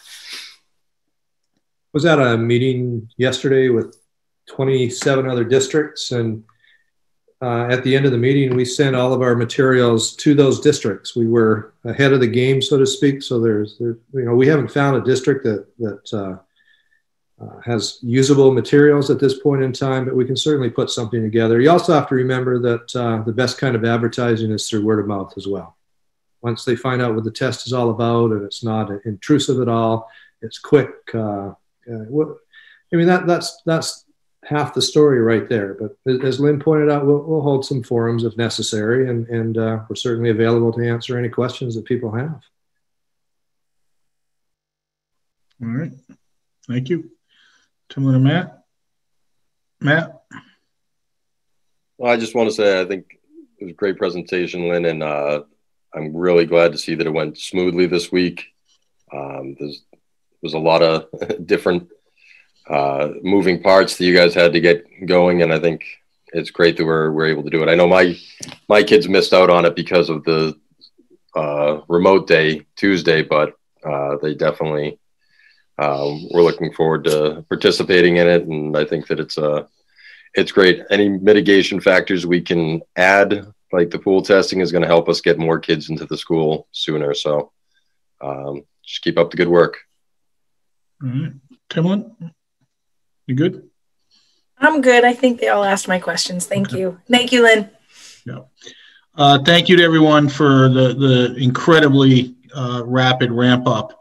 I think that personally it's advantageous that we got a little bit of a dry run this week, then we can take a break and you guys can go back and think about it and visualize how you can make the improvements. So I anticipate that even though we probably will have increased participation, that even with that, I think we'll continue to be pushing those turnaround times down. And I'm very much looking forward to seeing a set of data over a couple of weeks that'll allow us to start making more informed decisions about where we are in terms of asymptomatic transmission through the schools. I think that's going to be a great data point. So thank you, everyone. Take a break this week, and we'll jump right back into the pool testing in a week. All right. All right. Next on the agenda, we need to talk about what we're going to do coming back from the break that we have been mentioning.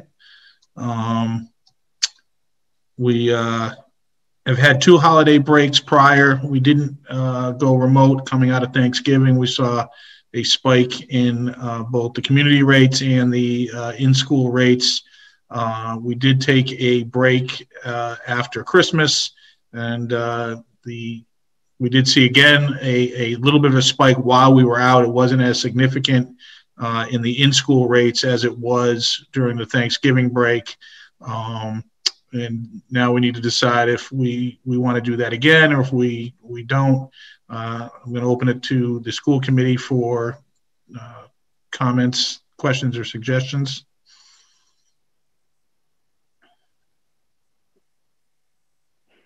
Matt? Yeah, I'm kind of torn on this. I kind of want to see what happens if we just all come back as normal after the break. I feel like at this point the numbers are going down, and we haven't seen a lot of in-school transmission.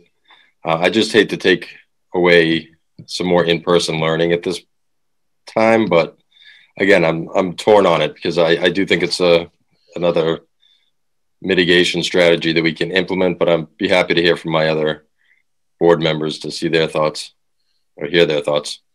Justin? Yeah, I pulled up the long-term forecast. It looks like we're going to have some snow days to start that week coming back. Just kidding. Wise guy. I think that it's okay to come back. I think that we've got enough mitigation strategies in place.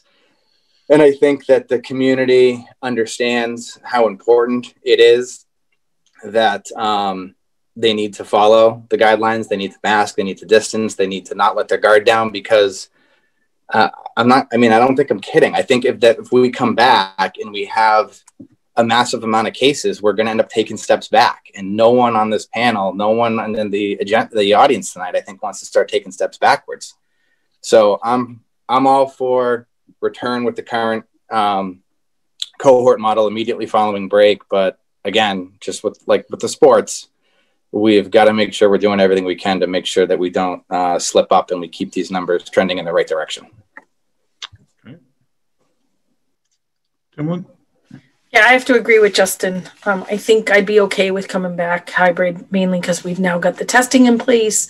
I mean, we did the attestation forms in November, and the numbers went up, and there were cases that we saw, and then we did the staying home remote after December, and the cases, there were still a few cases the 2 weeks after. So, I mean, with this one more, with the testing in place, I really think we can come back hybrid. I would support it. And especially where these kids have missed a few snow days this month, to get them back in front of a teacher would be good. Hopefully Justin's forecast isn't right for those early snow days. Brad? Well, I believe Justin. I think he took a Facebook poll on it and and learned what's going to happen. I agree with my colleagues. I was thinking about the attestation form. Timel makes a good point about if the numbers are roughly the same after Thanksgiving with the form as they were for the 2 weeks after the winter break without it, then let's give the staff a break and not collect this. As Justin said, we're all trying to make this work. If people screw it up, then it's screwed up. Let's be safe as we can be. Let's double mask. Let's do what we can and see what happens if we do this.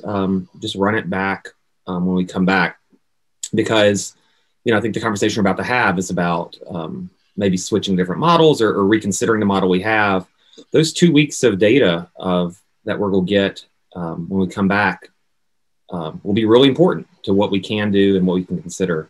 So I'm in favor of returning in the hybrid model as it's currently constructed, and hope people make good decisions.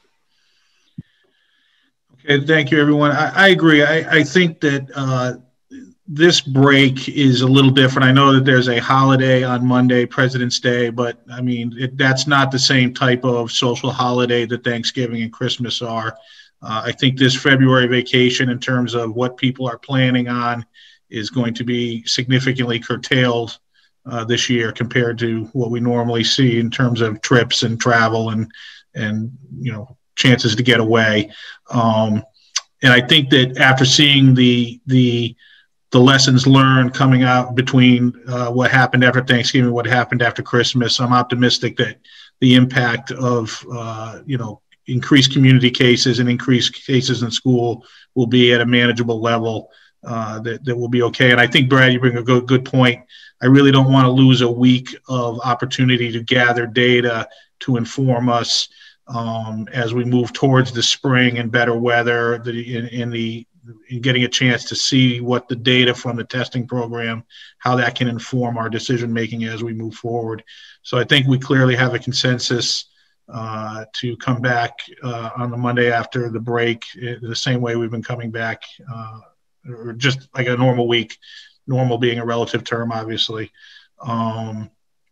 I don't think that at this point, because we're going to make any changes, that actually requires a vote. I think we have consensus, and the administration understands the direction that we're asking them to take. So I appreciate that. I do see a hand up, Dorothy, for input. Matthew Ridge, please state your name, your street, and your question, please. 325 Great Road, Matthew Ridge. Quick question. We had, talking about snow days, we had sort of a gimme snow day that just happened. Are we going to be a little more cautious about calling a snow day when something like when we pretty much don't get snow until, like, I don't know, 11 o'clock, noon? Because not to mention, we got that notification in less than 12 hours, not even 24 hours notification that we were going to have this snow day. Our works, I don't know about anybody else's employer, but I can tell you right now, my employer's on their last nerve when it comes to last minute loosies. We need to be careful with this, because a lot of people are going to start losing their jobs if we keep on getting last minute notifications without any provocation, especially with how this last snow day that we had less than an inch of snow, maybe 2 inches. I mean, yeah, I appreciate it, Matthew. It was obviously frustrating in that respect, but that was a tricky one. The timing of and the projection of the snowfall accumulation was clearly erroneous in hindsight, but the projections were uniform that it was going to be significantly more snow than we actually got. But it wasn't, that the accumulation of snow was one factor, but it was the timing of the snowfall. Dr. Clenchey, do you want to speak to the decision-making you had in regards to this particular storm? I'd like to know where you got your information from, because all the services I was watching from pretty much said we were going to get a powdering. So that's why I was I saw a lot different ones than that. And Dr. Clenchey actually sent to me exactly what he got, which did not say dusting, but go ahead, Dr. Clenchey. Things have changed dramatically in the 32 years I've been responsible for closing schools. The information we get from forecasters is usually pretty accurate, but we're dealing with Mother Nature, and it's a prediction. That last storm you're referring to, they were pretty consistent right up to 6 and 7 in the morning. We're expected to get 6 to 8 inches, and then midday, they obviously realized that wasn't going to happen. I have to tell you, that doesn't happen very often, but I also am going to say that I have the responsibility to make sure that I do everything I can to keep our students and staff safe. This year is a bit of an anomaly. Usually you get a phone call at 5 in the morning, but because we're in a year where we're offering different learning models. And if we have a remote day, our staff need time to prepare. Our families need some time to work out the arrangements for the day. We're calling these days much earlier than we typically do. So again, I'm just worried that a lot of our employers are not going to be tolerant as much as they have been in the past, because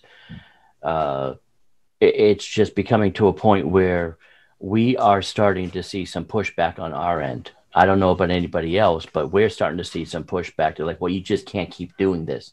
And we're like, we're stuck. We have no choice. Yeah, well, we appreciate that. So a lot of us are facing similar issues with our own personal circumstances. But the fact of the matter is we are still in the pandemic. So we while we're cognizant of that, the decisions that we're making are driven primarily by the health and safety decisions, and the pressures that put on all of us is something that we're just going to have to hang in there with until we drive the pandemic down to where it doesn't affect us the way it has been. All right. We appreciate it. Yep. I'm just worried. That's all. Yep. Because we are too. Yeah. Thank you. Michael. Next question, Chairman Fontanella. Yep. Carrie Lavoie, please state your name, your question, and your street, please. Hi, my name is Carrie Lavoie, and I'm at 3 Stony Stream Lane. And I have a question of, my children are in cohort A. So in the last 2 weeks, they've missed 3 out of the 4 days that they were able to go in. I just want to know how we're going to make those up, because right now, every day in person is so much more important than it's ever been. So the actual snow day where there was no instruction for any students will be made up at the end of the year. And we've asked the administration to ensure that is an in-person learning day for cohort A, because they were the ones that would have been in the buildings on that particular snow day. We'll continue to watch the balance of missed in-person learning days as we kind of get towards the tail end of winter here. And if we see a significant inequity in terms of number of days missed by one cohort versus another, we'll definitely take a look at it. One thing to keep in mind is that we've had a Monday holiday recently, but the holiday schedule over the course of the year actually works out to an equal number of Thursday, Friday holidays and Monday, Tuesday holidays. So we are keeping an eye on it, and depending on I totally understand that. Snow days happen, things happen, but I do know since January, my daughters have only had 6 in-person days. And that's hard. That's very hard on young elementary kids. These kids are the studies are showing are the ones that need to be prioritized to get into these buildings and into in-person learning.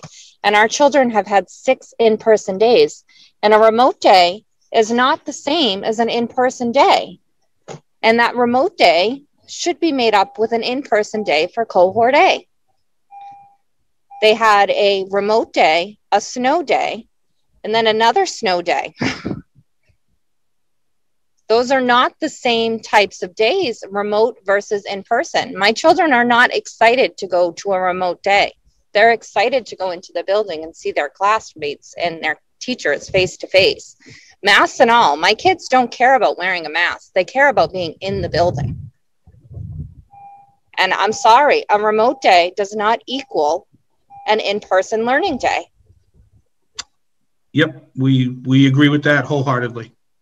And another thing is replacing my in-person day midwinter with a gorgeous sunny day that my children would rather be outside and play when the schools are 80 degrees now with a mask is not any sort of quality learning.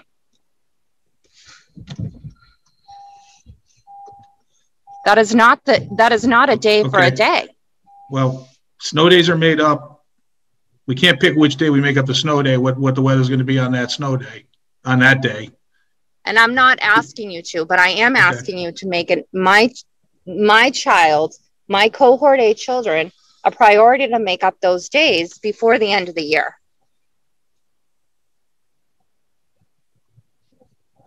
Okay. And to understand that 6 in-person days for a first grader is not appropriate in in 2 whole months. Okay, thank you.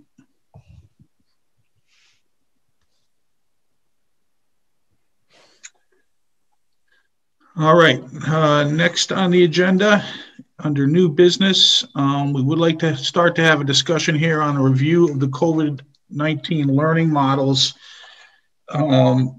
Thinking about this, as a school committee, I think we recognize based on the metric updates that we get at each of our meetings that the COVID infection rates, which spiked dramatically after being pretty low in September and October, we saw a significant rise in November, December, in January, now seem to be trending down. They're still significantly higher than they were in September and October, but we're definitely seeing improvements. In the meantime, we've also had the initial rollout of our testing program, and obviously every week we're getting better news about the vaccine rollout, although it has been frustrating to this point that it hasn't been better in the previous months, but it seems like it's starting to accelerate. So given all of those factors, I think it's appropriate that as a school committee, we start to think about if there are opportunities to increase in-person learning and evaluate some ideas such as reevaluating or taking another look at the current use of our classroom space, thinking about the remote-only Wednesdays, possibly reevaluating our cohort structure, and through that discussion, thinking about what we want to have the administration do in terms of a process and timelines for taking a look at what the alternatives might be, what the impacts would be, and what we think is possible. So given that, I would like to open it up to the school committee to see what they're thinking, and then probably incorporate feedback from the administration and the principals and the superintendent, and then we'll see if there's any public comment as well. Matt, I see you've got your hand up. Yeah, thanks, Mike. I want to increase the number of days the kids can learn in person. I definitely do. I think we got to start being a little bit more creative and how we do that. Certain things have to happen. We saw Karina's model of the mitigating strategies that we have, and if we put all the kids in, we're going to be losing the 6 feet. That's something we can look at further down the line, I think. But for right now, I feel like we need to look at both Shaker Lane and Russell Street for the K-5 and see if there's any more kids that we can fit in there on the in-person learning days. Whether that's, I know that like I said, we can't add all the kids in, but if we can get up to 60% of the kids in during those days, 70%, just really evaluate the space and then I don't know how you choose those kids, whether it's a lottery system, see what kids want to participate, get the kids in there a little bit more. But I would like to see us trying to get, especially the K-5 in 3 days a week for right now. The other thing that I just want to say that I think a lot of people are going to feel a lot more comfortable once teachers get vaccinated. And this sounds a little self-serving being that I'm a teacher, but for all those in the audience who want us to get those kids back in school, call your state senator, call your state congressman, tell them to get the teachers vaccinated, because that's going to make our job a lot easier to get these kids back into school. All right. Thanks, Matt. Anybody else? Brad? Yeah, thanks, Mike. I've been thinking about this. So we had kind of 2 months at the beginning of all this to just kind of see how our systems will work and if the hybrid model would work. It was. And then we had a 2-month surge of extremely high cases, and we've been able to weather that generally well. Now it looks like and to learn from our model and to learn from others, now it looks like the numbers are kind of settling in right around the pre-Thanksgiving part. And I think it is time to look for more options. We've learned from our experience. We've learned from what other people are doing. We're referencing studies that show with mitigation strategies in place that we have in place that we can do this. I'm with Matt. I think that it would be really helpful.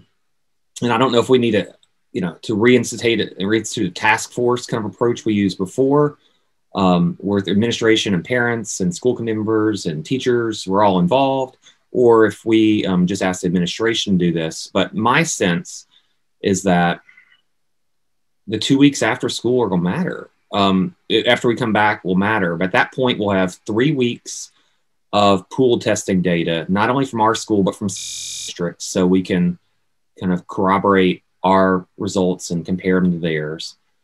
And that would give us 3 weeks to come up with some plans for us to consider about how to the same goals Matt has, more kids in more time. I think we're at the point in the school system and at the point in kind of our experience where I think we should be looking at more options, and we can spend the next 2 weeks after the vacation coming up with plans so we can debate and then implement if we decide to move forward and if the data supports it. But for me, I think the 6 feet remains important to me. Maybe the CDC guidance that comes out tomorrow will be different and help me to think differently. But right now, that seems really important. And we've done airflow audits before. I'd like another one just to make sure our systems still are working at capacity, see if they're working. Steve, you can correct me if I'm wrong. I think we did those airflow audits before we had the additional filters in. As we get into March, in mid-March and after, we'll probably be able to open the windows again or keep them open. I'm not anticipating the airflow will be an issue, but I'd like to be certain that it is not going to be an issue so we can make some plans. So we did an airflow test in, I don't remember the dates. We did it earlier in their October, November timeframe, if I recall. And then we tested again in January. Yep. But what would be helpful for me as we're going to make decisions, assuming that maybe I'm wrong, I assume we're going to ask administration or volunteer to participate in creating kind of looking at different models or ways to tweak the existing model. Will be important for me to know is I think those airflow models were based on a certain capacity in the room. I want to see like what can these rooms tolerate within the guidelines that we've agreed to.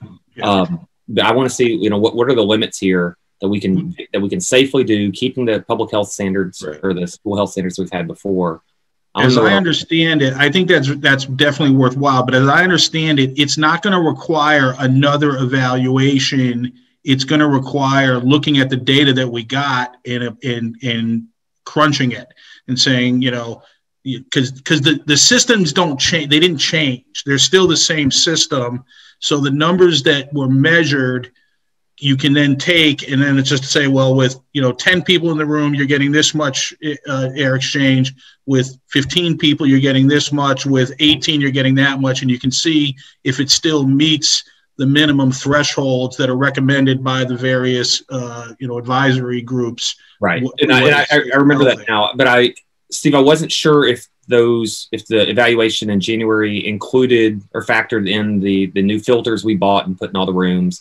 And if they factored in, like opening the windows, to what degree that helps? They don't factor in open windows because that's the idea. It's like you want to see what the worst case scenario is. Like what's the minimum airflow you've got when you can't open the windows. And then we didn't have all the HEPA filters in and installed when the technician running, because the building was kind of empty when he was in there. He was doing it mostly over Christmas break. So, the way to think about it is we can look and see what the numbers without, reinforced airflow, either by open windows and HEPA filters are. And the other thing is, I think we could easily ask Ken Beck from BLW Engineering to chime in on what the addition of those HEPA filters means. And see if we can get some information from that. I think it's definitely a good exercise to go through as part of this planning because I think that's the type of assurance that we would need as a committee and as a community to think about what we can be comfortable supporting. Yeah, and for me, so where I want to know more about the limits are, what can these rooms, if we're keeping the 6 foot distance, which is in the MOA and is best practices by the CDC, at least as of tonight, if we're keeping 6 feet and we have to airflow, or those are the limits that we can use to kind of figure out student numbers, then I want to know what the limits are. Right. That'd be very helpful. Thank you, Mike. Yeah. All right. Timlin, yeah. No, I have to agree with what Brad and Matt said. If we can get kids into the classroom, I would be all for it. I want to see them in more. I'm not sure how we're going to do that. If we have the space the K through 5, I know that Russell Street and Shaker Lane's classrooms are bigger and we can probably put a few more kids per classroom, but I'm not sure, like Matt said, how do we decide who's going back? Is it as a curriculum based? Are we doing it social emotional? Are we doing just a lottery? That'll be something we need to really look into. And then as far as like middle school and the high school, I know in the middle school that one of the cohorts, I think it's cohort B, is bigger. Like I know that like the algebra classes, the math classes are bigger, and Jason can confirm this for me. How do we get more kids in at that level? It probably would be that even if they were a cohort B, they'd have to be a cohort A. But there's going to be, I think at the high school and middle school, there'll be a lot more maneuvering or more moving parts because of the switching of classrooms and the not staying in one classroom with one teacher. But I definitely want the administration to look into it and try to get these kids in to school. I think it would benefit a lot of them in a social capacity and a mental capacity, and as well as the curriculum for tops, but the social emotional needs that they have to get need to be in, So yes, I would support it. All right. Michelle, hang on one second. I know you had your hand up. I'm going to ask all the principals and Dr. Clenchey to chime in pretty quickly here. Matt, do you want to? I just wanted to add that I specifically cited K-5 as a priority. I think the administration wants to look into. I also think an important group is the seniors. Their time is running out. They're going to be out of the schools at the end of May. If there's anything we can do to get those kids in more often, and as Timlin said, I know there's a lot more moving parts at the high school, but if we're going to look into this, that's another group that I really want to see focused on. I agree. All right. Justin, you any thoughts? Yeah, sure. I've got a couple talking points here. I'll try to put them in order so they make sense. I am all for coming up with some new plans. And I want to preface this by saying I think we've done great work up until now. And we put these hybrid plans in place in the summertime thinking, a couple of us joked about it. We were hoping to get to Columbus Day, and then we were hoping to get to Halloween. And here we are in February, and we're with the same plans, but it's not like we haven't been doing anything. We've been trying to figure out how to return from holidays and attestation forms. Mike made the news with that stuff. We had to renegotiate the LEA contract during the school year. So I know all of a sudden it feels like it's this giant rush.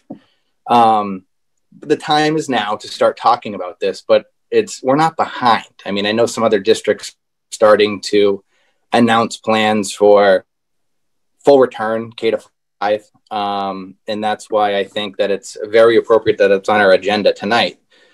So my thoughts would be to potentially sort of reverse engineer this thing. And I would love for the administration to come up with a plan for full 5-day in-person return. And that very well might not be possible this school year if we, as Brad mentioned, 6 feet's in the MOA. So it just might not be possible, but I'd love for that plan to be out there. So it's something that we can work towards. in that plan, we might have some things like, you know, testing positivity rate within our school district. If we've got 6 weeks where there's 0 positive pools, I don't think 6 feet matters as much anymore. And then once we've got those plans in place, those are sort of the long-term goals. I'd love for the administration to share with us sort of a couple baby steps on how we can work towards that. And that's some of the things that I think have already been discussed, such as optimal usage of our space. Another way to say that would be max density at 6 feet. Max density at 6 feet sounds a little scary. I think optimum usage of our space sounds better. But I think we have some classrooms where the cohorts might be a little lopsided. We might have, and I believe that the original intent was 50% of the children in the classroom. I think we can get to 60%, maybe 70%, maybe even a little more, and still be 6 feet of spacing, which doesn't change anything. We're going to mask, we're going to sanitize, we're going to be 6 feet apart. So I think that that should be a strategy that gets presented. And I'm not trying to put this on the administration, but I recognize you guys as the experts with the building space. And if you need help, I'm sure we get tons of volunteers. I apologize that I don't have a lot of information or insight on the middle school or the high school, just because I don't have, it's been a while since I've been in middle school or high school, and I don't have any kids in those years. But I welcome folks to email us and talk about or brainstorm on how those programs, the programming's different. I don't certainly want to leave those guys out. And I also do support a full return or very close to a full return for seniors. So my priorities are K-5 and the seniors.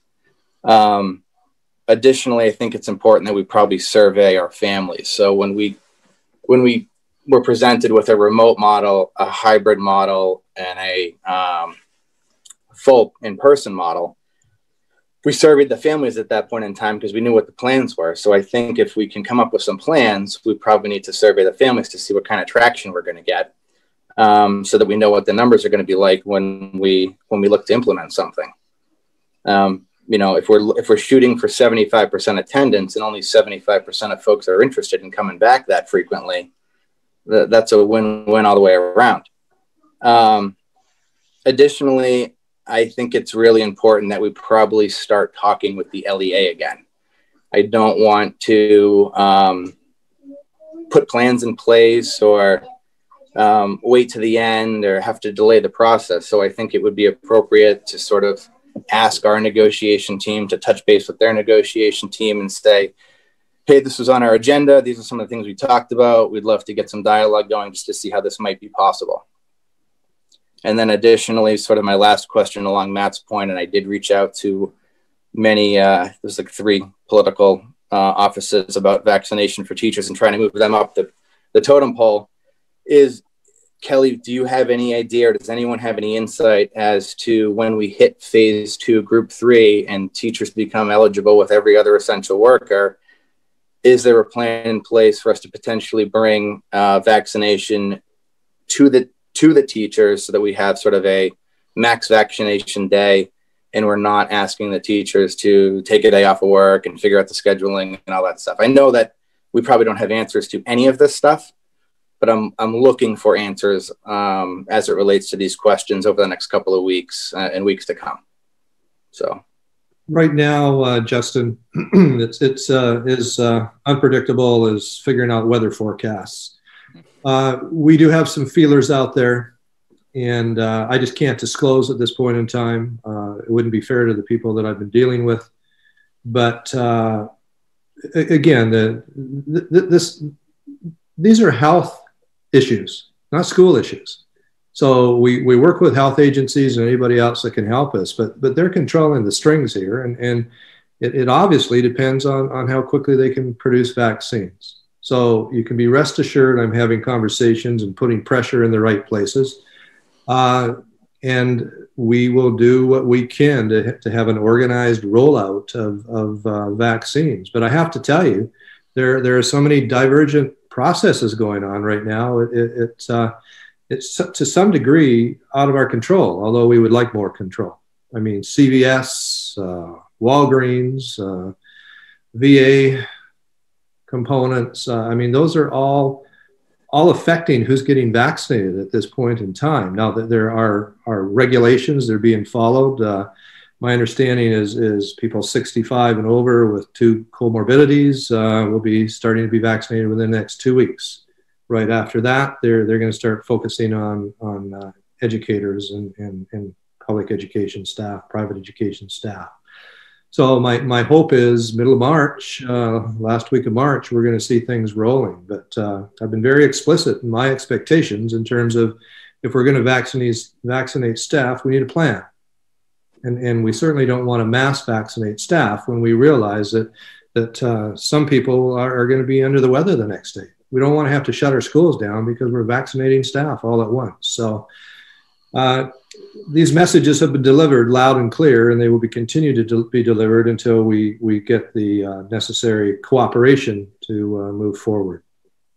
You all set, Justin? Yeah, that was for the most part high level stuff, and potentially chime back in on some other things. Thanks. All right. Timlin? Yeah, just on Justin's, I know that he wants that plan for 5 days full in. I just want to make it clear to people that are listening that we still have to offer remote for those people that aren't coming in. So I don't want people to start emailing us like, I'm not sending my child. We still have to offer a remote program for those parents and families that choose that for their families. And I think, Justin, I don't want to misrepresent what you said. I think what you're saying is that's an aspiration. We may have to do it in stages to get there. Right. Maybe correct. Okay. Yep. No, you're right. And Timlin, thank you for I skipped over that, but yes. No, I just wanted to make sure we weren't inundated with emails. Good job. I just want to make sure parents reflecting the inbox. Thank you. Right. And yes, Brad, you're correct. So it was, what's it take to get to 5-day, and then what are the baby steps to get there, and can we implement step 1 March 1st, and what's that going to look like, and then what's the step for April 1st, and so on. Yeah. It's conceivable that if you take out the remote only learners that want to remain remote only, and you survey the parents and find of the hybrid families and find out that some percentage of them are comfortable with 2 days and really won't come back for more, then you have a number, and you might say, well, what does it take to fit that number in 5 days a week? It might be 4 feet, 60, 3.5 inches, and you're there, right? I mean, that's the exercise to go through. And then you might find out that if that's going well, now more people want to come in. It's like, oh, well, 4 feet doesn't work anymore to accommodate the next level of people that want to come back. We're down to 2 feet, 7 inches. What does that mean? And that gets into can the Swiss cheese model tolerate that? Or do we get to a point where we're like, nope, that's not going to work. So that's kind of what I'm envisioning as that, from a reverse engineering perspective, that's the way I would see that going. And you're right, Brad, to a high degree, that is probably aspirational. But as we drive towards the end of the school year and transition towards the beginning of a new school year that may not be all the way back to normal yet, that's where we may we don't talk about 6 feet anymore, but we're still talking about something. We just got to figure out what that is. So this is going to be the next intervention level, and then we're going to do it again and again and again after that, in all likelihood, because this isn't going to be over in all likelihood by September. It could be way, way, way better, but I don't think it's going to be over. And I just want to chime in on my own comments along the lines, and then we'll have a few more input from ourselves and then open it up to the administrators. I agree that right now the 6 feet, unless I see something coming out of the advisory agencies, is kind of a significant line in the sand. It's not going to move for the moment anyway. It could change as we get towards a higher level of vaccination during this particular school year, and I'm optimistic that it would be definitely something that moves towards September. I do think that we have the capacity to increase the number of kids and stay at 6 feet, especially at the first through 5 level. Remember, the kindergartners are already in 4 days a week, half day. So I think we need to, on a fairly immediate basis, is reevaluate our use of the space. And Justin, I like the term you used, is like, what is the optimal level? Really being 6 feet is 6 feet is 6 feet. And this room can handle this many kids. Then let's see if we can get enough families that want to be here to get them in, more of these kids in 4 or 5 days a week. And I think that is a doable in relatively short order. When we talk about do we want to redo the cohort model and really make a big change that is going to change scheduling and everything else, that might be harder to do in the short term. Doesn't mean we shouldn't try, and it doesn't mean we shouldn't plan. It's just a question of how do we want to allocate our limited resources so that we see some benefit in the short term, more benefit in the near term, and a lot of benefit in the longer term. That's the rub. That's, we don't have unlimited resources. We don't have an unlimited amount of time in a day or a week. I know, Brad, you talked about reconvening possibly task forces. I don't disagree with that that's a good idea. I don't know I know it's less feasible now than it was during the summer when people had time because school wasn't in session. I tend to think that at this point, that might not be as doable, and we may have to just rely on the administration to get this done, by themselves, and then solicit that community input a little bit more after the fact, but before we actually act. But that's just my personal thought about that. I agree with Matt and Timlin. Like, how do we figure out who to bring back? What's the most equitable way to do that? And I'm very curious to see what the administration has to think about that. But I also think that if we survey the families, we may find out that that's not going to be as pressing as we thought, that there may be families that are, even hybrid families, that are fine the way it is and aren't really looking for more. I do agree that grades 1 through 5 for me are the primary focus for the next few weeks, because I think that if we can get up into that 60, 70 high percentage that Justin was talking about, I think that's the group that would benefit the most and avoid the most negative impact by keeping them out. If we can get them in, I think better. I agree with Matt that the seniors is a special group that we need to think about. I'm curious to see what Dr. Harrington thinks about that. And I do believe that, we should be asking for parallel efforts. So while we might focus on 1st through 5th grade in these next 2, 3, 4 weeks, I would expect Dr. Harrington and Jason Everhart to still be working on coming up with some ideas to put in front of us for their own buildings. At this point, I would like to ask Dr. Clenchey what he thinks and then get some input from the principals. And then if we have, as school committee members, some responses to that, great. And then we will definitely open it up for public input. So Dr. Clenchey. Thanks, Mike. I'm glad we're having this discussion. It's time to start talking about what we can do to phase in. I'm going to emphasize the word phase in different models as we analyze data and things are changing. With our pooled testing, we're getting very valuable data to capture asymptomatic individuals. May also capture individuals that already had COVID-19 and didn't know they had it, which is just interesting to know. We have been working together with our grades 1 to 5 staff, and we are unraveling a first phase of the plan, so to speak, and our chair knows about it, and so does Justin to a certain degree, because we were consulting with them throughout the process. When we first started talking about 4-day in-person learners, we talked about the needs of our students. Not only academic needs, but social and emotional needs. So we have taken a look at our classrooms in grades 1 to 5, looked at any ways we could rearrange them to fit more students in the classrooms, looked at balancing the cohorts. Some of you on the school committee must realize with children in the school that our cohorts are not balanced all the time in cohort A and B. So we've done that.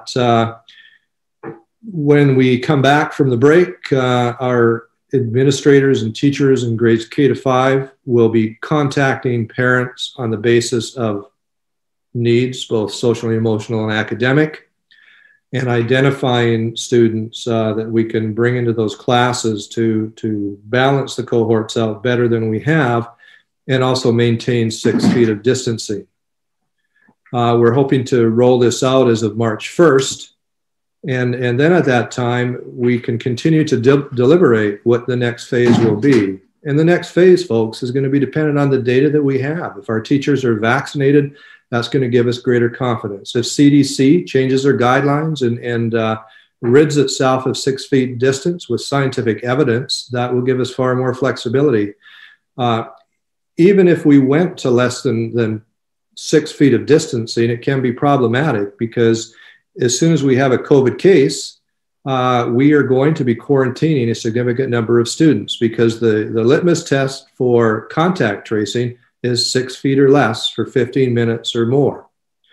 That needs to be taken into account as we figure out what phase 2, and I'm going to call it phase 2, is going to be. Each classroom is unique unto itself. We have a different number of staff members in each classroom, and they take up space as well. So we're not going to have equal, we will have equitable.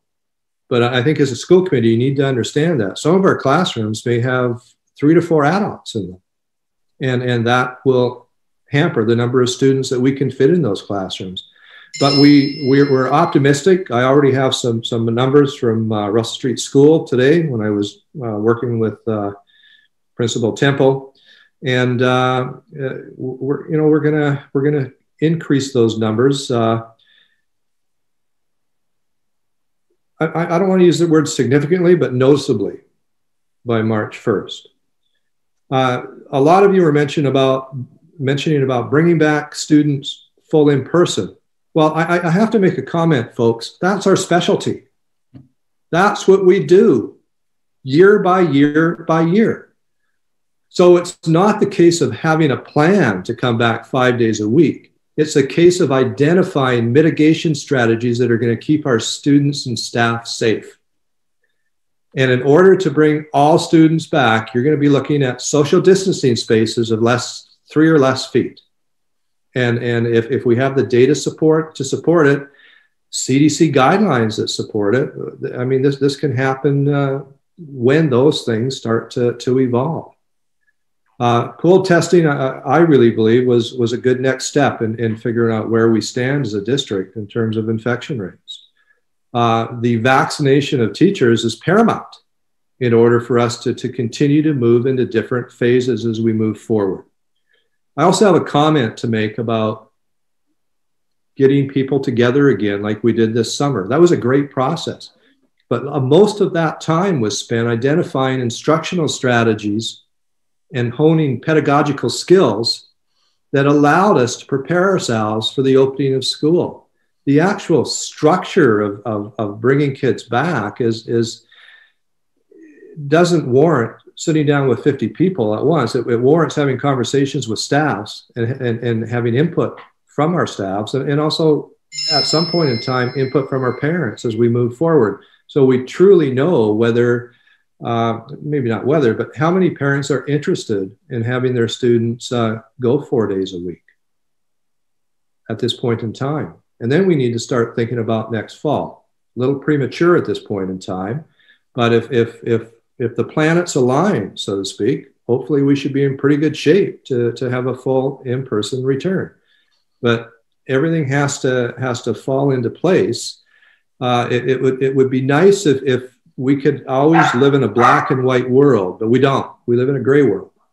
And our decisions in order to keep staff safe, maximize educational opportunities depends on the data that we have in front of us.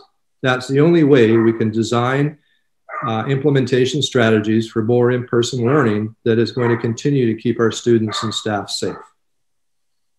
If you have any questions, I'd be more than happy to answer them before you go on to the school principals. Justin? Yeah, thanks, Dr. Clenchey. My comment about returning 5 days a week, I hope that there was no offense taken. My point was that the world is a different place, and I don't think the coronavirus is going anywhere anytime soon. So if we were to ultimately achieve 5 days a week full in person for those that wanted to opt into it, reserving the right for remote, what does that look like? How do we do lunches? Are we, to Mike's point, are we 5 feet 3 inches apart? Are we 4 feet 2 inches apart? Because we're going to need to know what that is, because we're going to need to talk to the LEA, because we're going to need to renegotiate that. So, how do you move people through the hallway?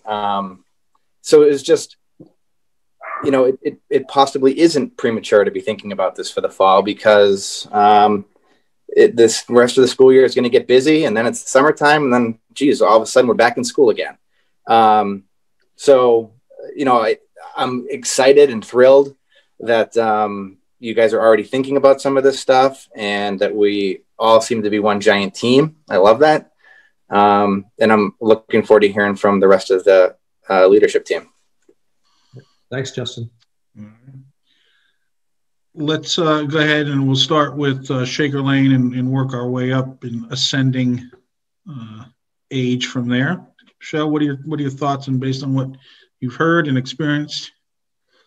I am so excited about this. It's no secret that I've been wanting to do this since I've seen some of our little ones falling apart as early as Thanksgiving. So I am very excited about this. I echo everything that Dr. Clenchey said. I think he stole a lot of my thunder. Thank you, Dr. Clenchey. But I love the idea of the staff and myself and Miss Deacon and Miss Mather and our school counselor collaborating on this high needs students right now, the next layer of students coming back before we start to survey everyone, because I think if we start surveying everyone, we may not have the room at this time. So these teachers know these kids. These teachers know which kids are struggling on those hybrid remote days. They should be driving this bus right now. And so the conversations that I know I've had with the staff over the past week, they can pick out those kids, and there is an imbalance of cohorts. So cohort A might have 12 kids where cohort B has 7. So we're bringing those numbers up. We have a healthy number that we're going to be bringing back, hopefully March 1st, and then looking forward to the next phase. I think that this is definitely not a rush.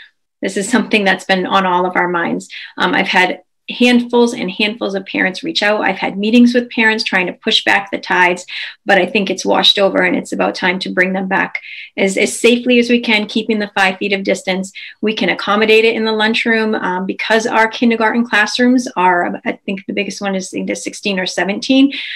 We can accommodate those numbers in the first and second grade classrooms now, because we have 2 sets of 16, 17 on each side. Keeping that Wednesday as that solid remote day, I think, is key. That's one day where you can build classroom community. Everybody's together. I know it's remote, but it is one day where everybody is together. They're all doing the same thing. So that is something I would like for us to preserve. So huge proponent of this, very excited. We're ready to go March 1st.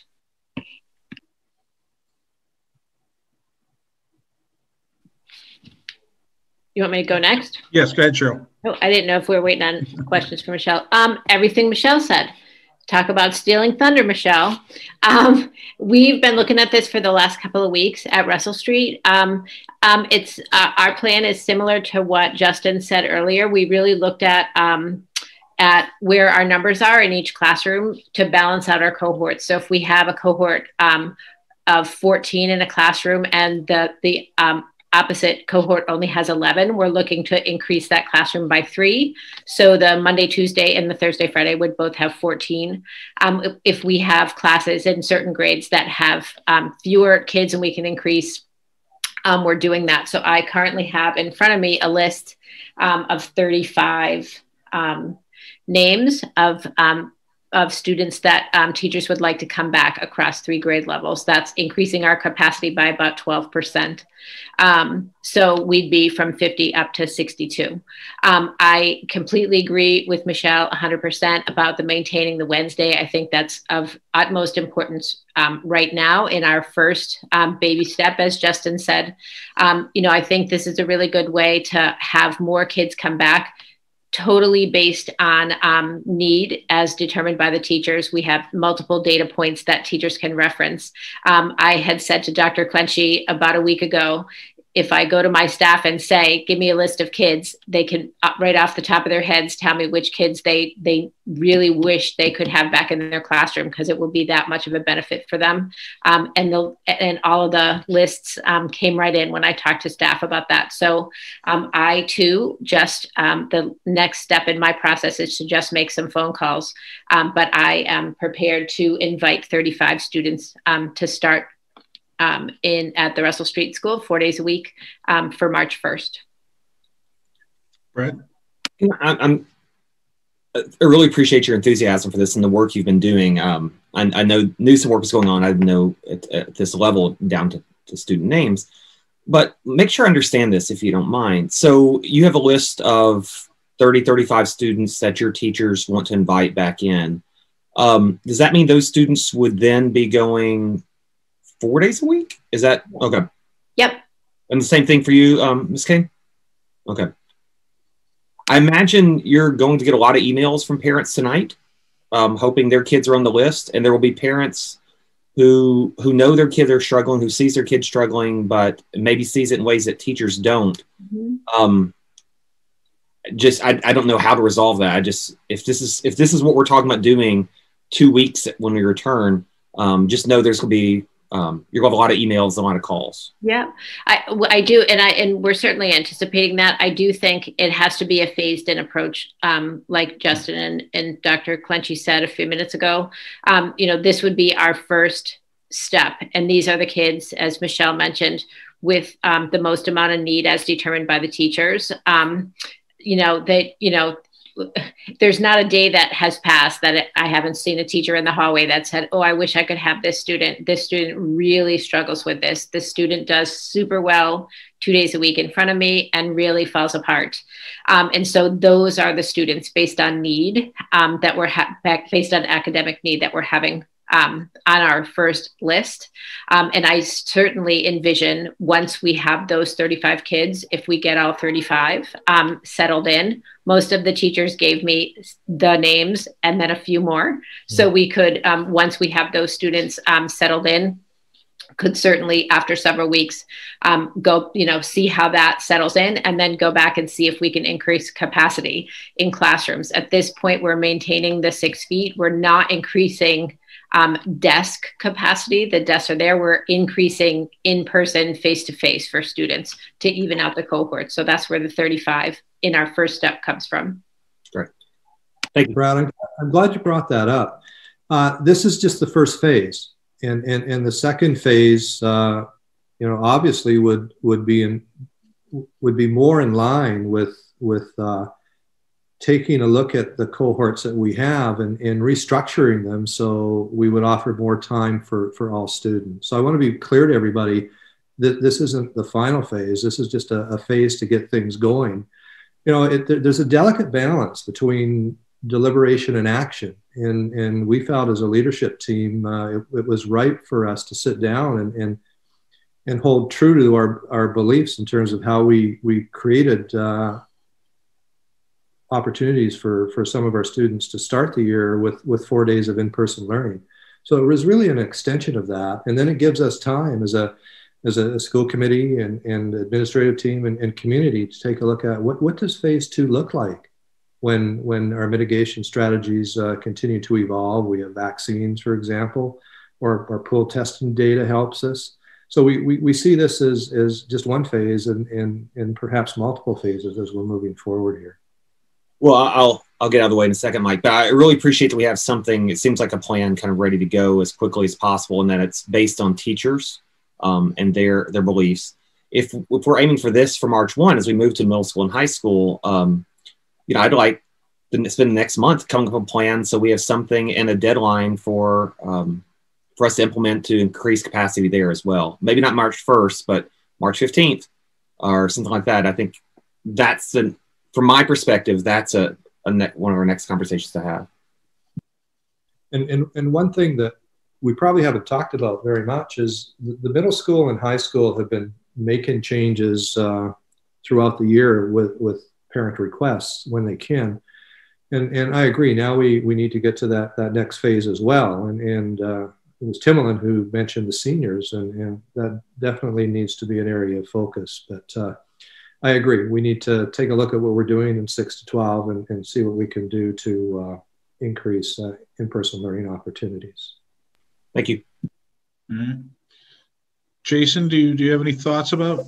Yeah, I can just speak to the middle school experience. You know, we don't have the same flexibility that maybe we see at Shaker and Russell, and it's due largely because of course selection. 6th grade, the students all take the same classes for the most part outside of Unified Arts. So there is some wiggle room there.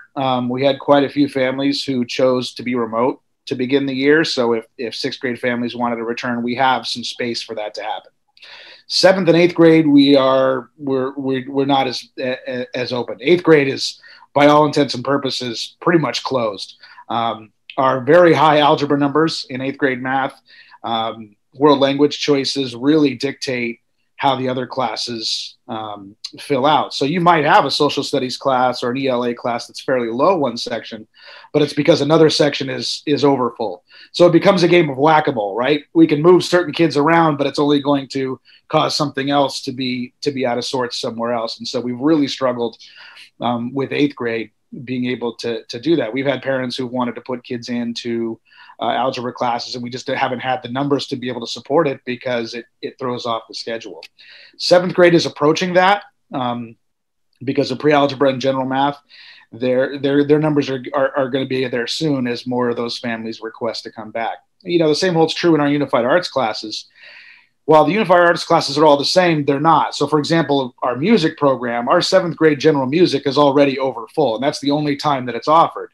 So if kids wanted to take band, right, or something else, it creates that problem. So we have some wiggle room in 6th, a little bit less in 7th. 8th is going to be really tough to accommodate. So I think moving forward, you know, the worry I have with trying to fit more desks in, I walked around some of the 6th grade classes today just to see, could we squeeze more desks in? And the only way to really do that would be to push the kids against the walls, right? And then you're blocking a lane to the fire doors that go from room to room. I have concerns about that because I just don't want us to be breaking code just to get 2 or 3 more kids in per room. So that's kind of where we're at. It doesn't mean we can't sit down and take a hard look. With the families that came back in January, what we started to do was really look at moving people away from the idea of A and B based on last name and really where the space is. So moving forward, we're already in the process of doing that, and we'll continue to do that. You know, as long as it doesn't cause problems with transportation or with families with kids in multiple grades. So while we have some wiggle room, blowing up the schedule and redoing it all would be yeoman's work to try and get done in a February or an April break. And so I think the best course of action for the middle school at this point is to fill in where we can and then see, you know, what we can do along the way to tweak it, and then really plan for September.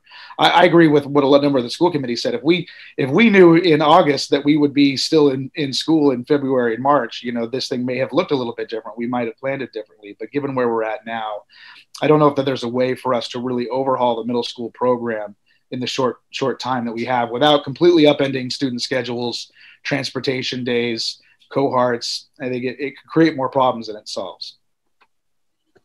All right. Dr. Harrington? Yeah, thank you for this time. Appreciate the opportunity to provide some input. Just so folks know, similar to some of the other schools, I know the younger grades have been talking to my colleagues from at various meetings, and we are looking to increase the number of 4-day students. In fact, we identified at least 10 students who would like to recommend for that. So that process is already underway. We have about 37% of our students remote. we have seen, just in regards to seniors, we have seen an uptick or increase as the year has gone along from the number of seniors who started remote and now have who started hybrid rather, and then have transitioned to remote. So that's something to be aware of. There's a wide variety of reasons why seniors might want to be remote at this time. They've gotten to colleges. It's the weather. They have more freedom. We've talked to them about that. So I'd like to have some conversations with the senior class, the class officers and their teachers to encourage them on how we would integrate more seniors, especially as they close out the year, to give them a more sense of community and connection to the school. So happy to explore that further. We also, just a side note for the community at large, we have had extensive discussions about seniors at the PTA, with the staff, with the school leadership team, with the class officers and the class advisor about offering various senior activities in March, April, and May, and obviously we'll finish in June, on June 4th. So stay tuned for updates about that. Just wanted to get that little announcement out there. In regards to the cohort size, we'd have to examine what we could do there. We do have a little bit of a lopsided balance there. We have 15 more in cohort B than cohort A. I think Keith and I, Keith Comeau, the assistant principal, and I have been discussing the space in some of the classrooms. Like Jason pointed out, it would depend on the schedule because of the various classes. One class might be particularly large in one mod, and they go into a next mod, and there's 2 kids in the room. So we'd need to see how we could balance that out. I do feel that there's room at the high school to increase our capacity of in-person learning. We want to get going on this. We're happy to be at this place. We wanted to be at this place. We expected it. As everyone has pointed out, this was a phase we expected to go through, and eventually getting as soon as possible to in-person learning, bearing in mind all the safety and health protocols and precautions. But as the other principals have pointed out, or just to add or emphasize, we really want to identify high needs and struggling students at all grade levels and really prioritize whether it's an academic issue or a social emotional issue or mental health issue. Really, some of our kids are really struggling at home with feeling disconnected and emotionally, and we want to provide that opportunity for some social aspect and feel connected on a regular basis. So that's going to be our priority as we sort of look at all grade levels and identify students who we should prioritize for in-person learning and make those recommendations, just as the principals at the younger schools have already pointed out. But we want to get on this. We're excited to do it, and we think we can increase our capacity of in-person learning. And we're going to try to reach out to people first, rather than do a survey and have lots of disappointed people who we couldn't accommodate. So I hope that helps. Yeah, appreciate that. Any comments from school committee members after hearing from? Yep, go ahead, Timberland. I just have one question for Jason and John. Michelle and Cheryl had mentioned that they still really want the Wednesday remote day, that the staff. Do you feel that the Wednesday remote day still needs to be remote, or do you feel we could get the kids back in at the middle school and the high school on that opposite Wednesday to add days? I think we could, Tim, we have discussed this with the faculty. The feedback is pretty resounding from the faculty that the Wednesday is very beneficial. For all kinds of reasons, they're able to see all the kids at once in terms of ease of or fluidity of instruction, smoothness of the instruction. At some point, though, we have, like I pointed out before in my previous comments, that is a phase we would like to get to, where we start to look at how do we do, some schools might have a plan to do 3 days, one cohort goes 3 days that week and the following week. I think we may have actually discussed right. Well, that's what I'm saying is if we can't get more kids into the classroom, can we give them more days by adding that Wednesday at the high school and middle school where cohort A goes 1 week and cohort B goes the other week? We know that day is coming. We know it'll be subject to, negotiations with the with the association and MOA, but that is something we want to get to that point where we can be 5 days. I think it will come at a later phase, though. Right. That's what I'm pointing out now. I think we can make some really targeted adjustments to various cohort sizes, classrooms, and really prioritizing high need students, as well as just students who just maybe aren't flourishing at all, far from flourishing in the remote model. We do have, as you pointed out, and I appreciate you saying that, there are a lot of people who prefer remote right now. Some kids are flying high on the remote model, doing fine. Yeah, I mean, I had a daughter. My senior moved from hybrid to remote, so yes. Some of the seniors in particular, I've had conversations with them, but there's other students as well prefer it, particularly the winter weather, the freedom that they have, and they're not subject to all the safety protocols of being in person at the high school. So we have seen that, and we see seniors asking for more senior privileges too, so they can leave the building when they have a study. So just, we would be mindful of that. So I hear you on the Wednesdays. I think it comes at a later phase. Okay, thank you. Yeah, I'd like to follow up with that. I agree with John. I don't think there's anybody on our staff that recognizes that we're going to have remote Wednesdays now through June. I think everybody knows that that's going away at some point. And I guess I would say that, you know, where Cheryl and Michelle are saying that it levels the playing field for one day a week where everybody's in the same model. My concern is that if that was a one-off and that was our only thing that we did to get more kids back in, I'm not sure that the benefit that the 2 days a month that each kid would have in school would outweigh the increased instruction that they would get from keeping Wednesdays where they are. So bringing kids back on Wednesdays, I think, would work well in conjunction with something else, but standalone, I'm not sure that we'd see the benefit at the middle school level based on that. If it was the same kids coming in every Wednesday, that might be a different argument. But if we're talking about an A-B alternating situation, you're talking really 2 days a month. I think what we are able to provide students on Wednesdays is far more valuable as it currently sits. So I'd look to do it, you know, in conjunction with something else. But like John said, I think for right now, I'd like to be more mindful and thoughtful about what that might look like as we proceed. Okay, thank you. Yeah. When thinking about this, Timolin, I'm not convinced that if we move into a phase 2, that the current 2 cohort model is the way to go. I think there are other things we can do to restructure that would be far better. And I think we just need to keep putting our heads together. We do have some ideas, but there's going to come a point in time where we really need to look at a different cohort structure to increase in-person learning. Okay, thank you. Any other questions and comments, Justin? Yeah, just had a quick one. Appreciate everyone's feedback. My primary concern is just, sorry, that's my dog. Out of caution is we're inviting 35 people back, which is terrific because we're recognizing that those folks are the ones that are going to succeed the best in person. But my primary concern is what happens to number 36. You know, those parents feel like number 36 is just important as 35 parents, you know, feel about that student. And what we're doing then is we're putting 35 more kids in 4 days a week, and everyone else is still 2 days a week. And that has its benefits. But what we're not doing is raising the bar and saying, okay, everyone gets at least 3 days. And I just want to bring that, as Brad did, I just want to make that known that I see that as a potential problem. And I also want to recognize the fact that this is just the first step. So knowing that other steps are likely to come, I think this is certainly something that maybe the community could have some patience with as we tiptoe our way back into this. But another caution I'll have is that I think Wednesdays become all that more critical for in-person days if we're sticking with sort of the current cohort model, because that could essentially raise the minimum bar to 3 days a week. And maybe you could even get some kids in 5 days a week if you brought Wednesdays back. So it's like a staggered, you've got your students that need the most 5 and then a subset at 4, and then at least everybody gets to go 3.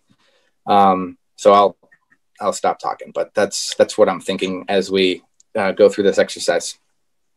Matt? Yeah, I would agree with Justin in that regard. I'd be curious to see whether it would be more beneficial to have 70 kids going in 3 days a week than 35 more kids going in 4 days a week. That's one thing that I'd just like to possibly look at, because I think even adding one additional day for a lot of students is going to be beneficial in the long run. And then that way we're serving more families and more students. We may find that, like I said, that when we survey people that might be enough. I don't know. But I just like to think outside the box and see what we can come up with. I'm going to echo that. I appreciate the fact that we're going to make some progress in the short term here, and not a insignificant amount of progress. And I appreciate the fact that there's a date on it. I'm a little concerned that we're being too nebulous about these phases and what and when is coming next. And I think the what I can kind of live with, that still needs to be determined as we work through a process. The when is something that I'm going to push back on. I would like to have at that first through fifth grade level by the next school committee meeting, which I think we have a little bit of a longer break than normal, right? Because of the maybe we don't, but we'll figure it out. But I would like a hard data analysis of the capacity of each classroom, and you get with 6 feet.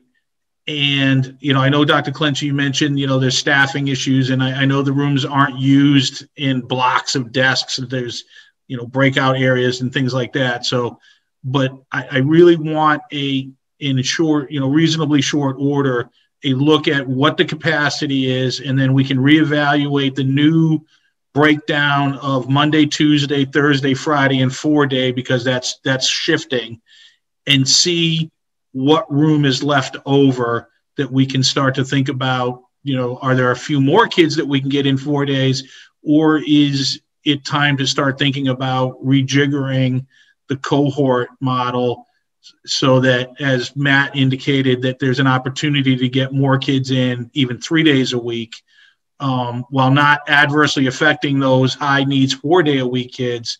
But now we've really given some benefit to the whole population that wants it, right? And again, a survey at that point may be meaningful because the numbers coming back from the survey may show us a way to get there that we're not envisioning at the moment. And but again, my more important point that I'm trying to make is, when can we finish an evaluation like that so that we can take a look at it at this type of forum? I'm not putting you on the spot. I'm not asking you necessarily to commit to it right now in this next few minutes, but that's what I'm asking for in general for that next effort, is that we as a school committee get a date on when that can be done so that we can let the community know that that's when it's going to be presented and considered. So just for clarity, Mike, I think I understand what you're saying. You're really asking us what is the maximum capacity of each classroom with 6 feet of distance. We already have a lot of that information. We just have to tailor it to the number of staff in the room. So that shouldn't be that difficult to do. I don't want to speak for the principals too much here, but I think that's doable at the next meeting. And I don't want to commit to that until I have a private conversation with them. But I appreciate that. That's fair. We can certainly take a look at that. And just something to think about. We're kind of talking about phase one, but Mike and I have had some conversations, and what I meant by changing the cohort models. One way of considering how to even talk about phase two, and maybe something we can do, or maybe there's other models that we haven't thought of. If we took our in-person students and divided them into 5 cohorts, and at that point in time had Wednesdays as an in-person day, it would mean on any given day, 20% of our students once a week would be remote. So on Monday, for example, you would have 20% out. Tuesday, you would have a different group out right through Monday, Friday. That would increase in-person learning to 4 days a week. The challenge with that model is it would be very difficult I'm not going to say it would be. It couldn't be done in some classrooms maintaining 6 feet of distance. In some of our classrooms it could, but others it couldn't. So just some food for thought. I appreciate it. Yeah, I think you got the direction that I'm asking for, and I'm certainly willing to give you guys time to think about how quickly you can get that done. And as soon as let us know, and we'll incorporate it into an agenda. Mike, can I say one thing, and then I'll step aside again? Is I like this idea of let's triage, let's get the students who are most need the help in as quickly as possible. Then let's do a real capacity assessment and figure out how we can maximize that. But we're still throwing around 6 feet. That's contractual. We negotiated that. We signed off on that. I don't want to be speculating about, hey, we can go down to 4 feet or 5 feet without saying that we're going to have to talk about that with our partners. And just want to throw that out there. Right now, it's not just our preference. It's what we've agreed to and what we've committed to. And everybody needs to know that. And that's something we signed up for and something the LEA signed up for. And we have to honor it. Yep. You're exactly right about that. All right. All right, let's open up for public input.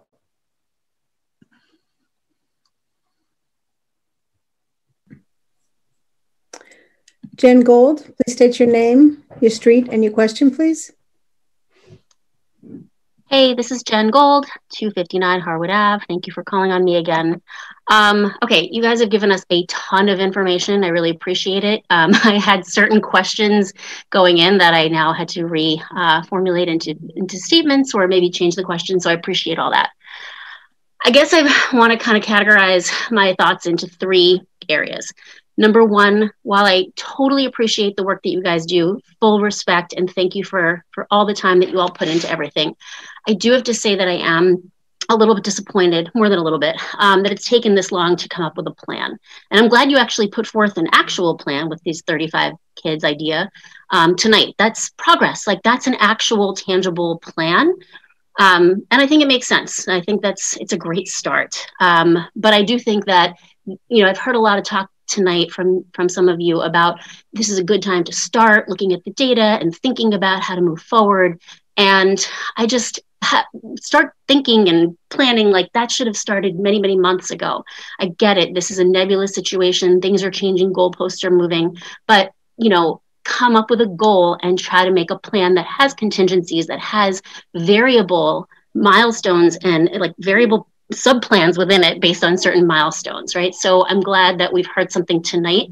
And I've also heard that, this getting the 35 whatever kids back is just a start, and there'll be hopefully a fast follow for a plan after that. I'd love, like Mike, you said, at the next meeting to hear what the plan is for after that. And maybe hopefully it's based on some of the pool testing data. That would be fantastic. But as you guys know, you're going to get emails after tonight saying, what about my kid? What if my kid doesn't make it into the 35? Like, my kid really needs to be back too. And so, you're going to get those emails. And I think it just behooves all of us to come up with a plan, again, even if it has variable paths based on certain milestones. So thank you. And I would use the plans we heard from the athletic director as an example. That was phenomenal. I was really impressed by his presentation, and I think that was super thought out, super well researched. He talked to all the right agencies and groups, and I just, you guys are awesome, but I really love to see a little bit more of that proactive planning and detail. So thank you.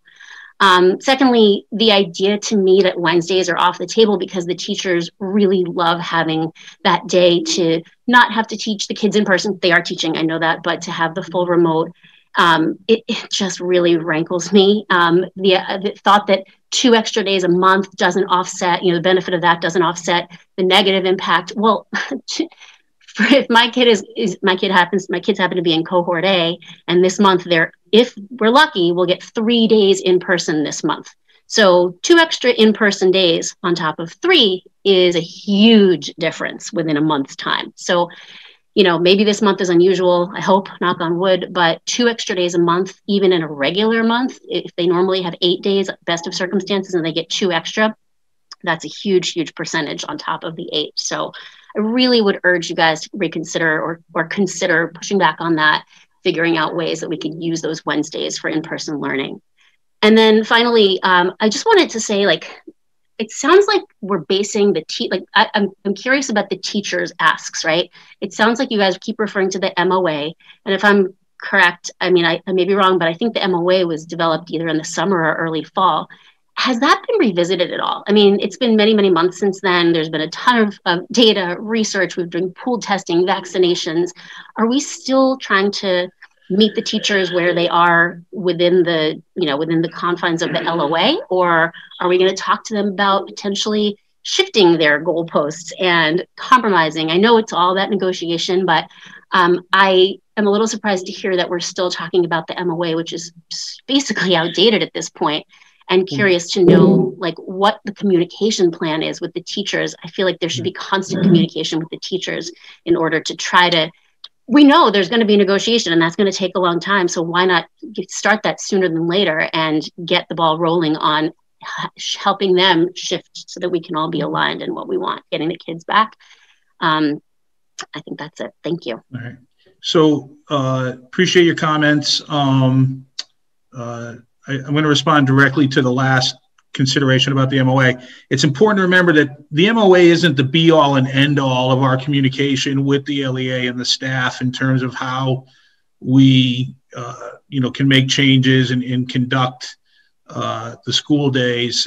Anything that we want to do that's already covered in the MOA, for instance, if we want to add students to classrooms and we're still meeting the MOA requirements, we don't have to negotiate that. We would just, work with the teachers and make sure they understand that's happening because that's, that's important. But that outside, negotiation out that might warrant and do warrant at some point revisiting what we're doing that would impact the MOA. Like Brad has mentioned, like right now the 6 feet is in the MOA. So to go inside the 6 feet, we would have to negotiate that.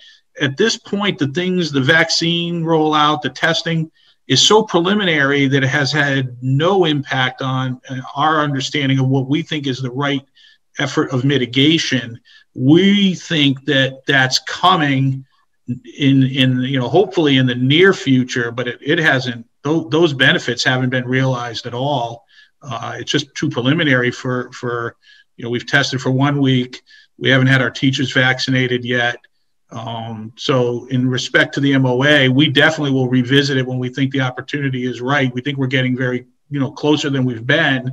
The other thing to keep in mind is our numbers, community numbers, and in the schools spiked significantly from where they were. So any thought that we had an opportunity after what we saw in September and October, where we might say, maybe we did overestimate the mitigation required. Let's take a look at the MOA and see if we can, revisit it to get some relief here, went out the window as soon as those health metrics spiked up. There was no real assumption on our part that was a viable thing to bring to the LEA. So, that's going to change. I think we are definitely going to have some discussions with them before the year is out, well before the year is out, to think about what the current year means in terms of the MOA and bargaining with them. And then I fully expect that this MOA is going to be moot, but it will probably require another MOA for at least the beginning of the school year next year, because I think it's safe to say that we're not going to be back to September of 2019. I know we're not going to be, I don't know. I'm very optimistic we won't be back to September 2020, but it's not going to be September 2019 either. It's going to be September 2021. We have to see where we're at and what that means for our relationship with the union and the teachers and our staff and our community and the students and families. Okay, thank you. Thank you, Jan. Alana Clements, please state your name, your street, and your question, please. Hi, Alana Clements, 20 Moore Lane. Oh, pineapple just came up. Clearly my son was using my computer earlier today. Sure, Alana, sure, it was your son. Sure, okay. So I have two things to say. One, I just want everyone to know that my kids did the testing this week, and they said it was really easy and it didn't hurt at all. So I know a lot of people were afraid that it would hurt because we've heard stories about it, like feeling like they're scraping your brain. But they said it didn't hurt, and they were really happy. So that went really well. Also, I wanted to say I'm worried about if you take away the 6 feet, that's one of the layers of cheese. is the 6 feet the reason why our numbers have been so good? Like, we're so lucky that, because I thought we wouldn't make it till Columbus Day. I thought for sure we'd be fully remote. And we're not, I think, because of what we've put in place. And it's really working, because the only time we went fully remote was by choice as a precaution. It wasn't because we had to, because there was an outbreak. I have friends in other districts whose kids haven't even been in the building yet this year. They've been remote the whole time. So they're kind of jealous that my kids actually get to go 2 days a week. Like, I'm very grateful for those 2 days. So my worry is if we remove the 6 feet, these letters that we get where we find a positive COVID case, but there's no close contacts, that's going to go out the window. There's going to be a ton of close contacts, and we risk going fully remote. Like, we risk losing what we have now if we have an outbreak so big that now our kids can't come to school. So I just want to be really careful. I mean, our town's still in the red. There were 2,000 cases today. It's still out there. It's still, like, in the summer, the numbers were low. Those numbers I would feel better about. But I just hope, as much as I want my kids in school longer, more days, I also don't want to lose what we have now. Like, I really appreciate those 2 days. So I just hope that we're careful, and that we still look at the fact that we're in the red and the numbers are high, and that we go to the less than 6 feet really when it's safe to do so. All right, thank you, Alana. We appreciate the input. Matt E., please state your name, your street, and your question, please. Can you hear me? Yes. Nope. Where'd he go? Matt E.? Can you hear me? Yes, go ahead.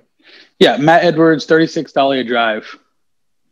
So I have a couple things. I mean, one, I do appreciate, as everyone's saying, the school committee and the school board and Dr. Clinchie and the principals, the work they've done to get as far as we have. I think it's been really great.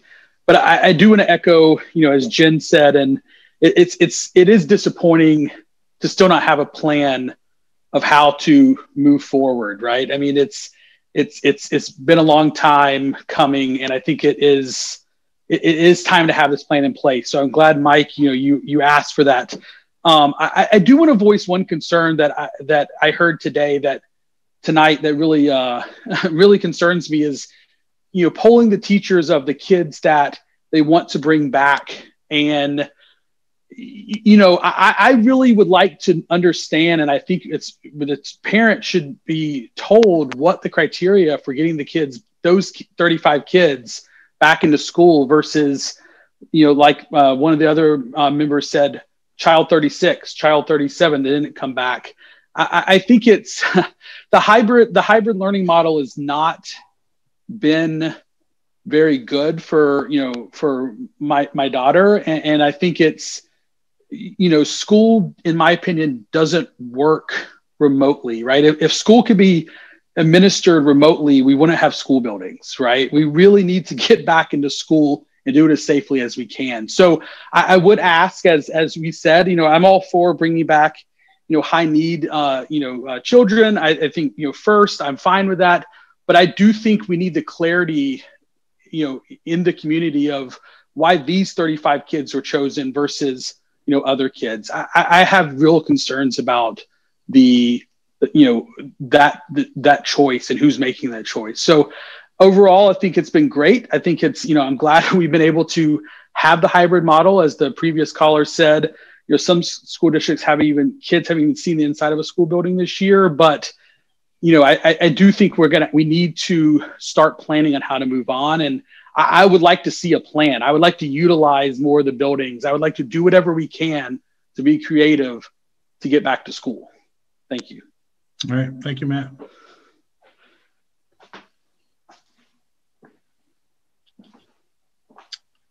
All right. No more questions. All right. We're good, Dorothy. Thank you. All right. I'm going to go into subcommittee reports, PMBC. Mike, before we move on, can we just to clarify, this meeting's pretty long. I mean, a bunch of here. So the plan is right now is that, if I understand it correctly, is that Shaker Lane and Russell Street principals will start compiling a list and or contacting parents whom they want to invite back for 4 days a week over the next week or so, maybe. And that will start on March 1st.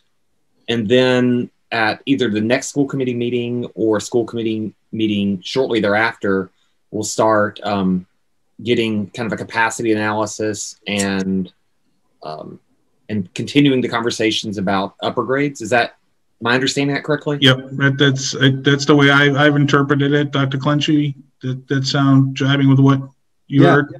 That's right on, spot on. One thing I'd like to add, and I don't think we communicated it, so thank you for saying that again, and asking the last caller helped as well. In all instances, this isn't just a teacher decision. Many conversations throughout the year have happened with the family. So I don't want people to think that teachers are making decisions in a void. They're not, and I made that very clear with the principals of the two schools that I need to be rest assured that part of the decision making process, and it is a result of the communication that our teachers and administration have had with those families as well. All right, thank you. All right, thanks, Brett. All right, PNBC, Timlin. No update. Okay, thank you. Budget subcommittee? Sure, I can give a quick one. So there was a finance committee meeting this week that I attended as just a general listener, and overheard the fact that it appears that we're on the short list for a couple of our capital requests. So I don't know when the actual timing of the official announcements become, but things are looking good for the requests that we made that potentially some of them will be honored, which is exciting, and more information to follow. Okay, great. Thank you. All right. Policy subcommittee? Yeah, we're ready for the second reading of the harassment policy. There has been a slight modification. I think Dorothy caught we had to put Littleton in there and to fill in the blank of when we're using kind of a template policy adopted from the state. And so we've just a slight modification just to specify which district we're talking about. Otherwise, it's as read last time. All right. Before we entertain a motion, because this is a second reading, is there any comments or input from the other school committee members? No? All right. I think then we are ready to accept a motion for a second reading. I'll make a motion to accept the second reading of the policy ACAB on harassment. Second. All right, motion made and seconded. Any further discussion? All right, hearing none, I'll take a roll call vote. Timlin? Timlin Rassius, yes. Brad? Brad Austin, yes. Matt? Matt Hunt, yes. Justin? Justin McCarthy, yes. And Mike Fontanella votes yes as well. All right, thank you. What are we thinking? What's next for the policy subcommittee? You guys got any ideas? We have some great ideas. Lots.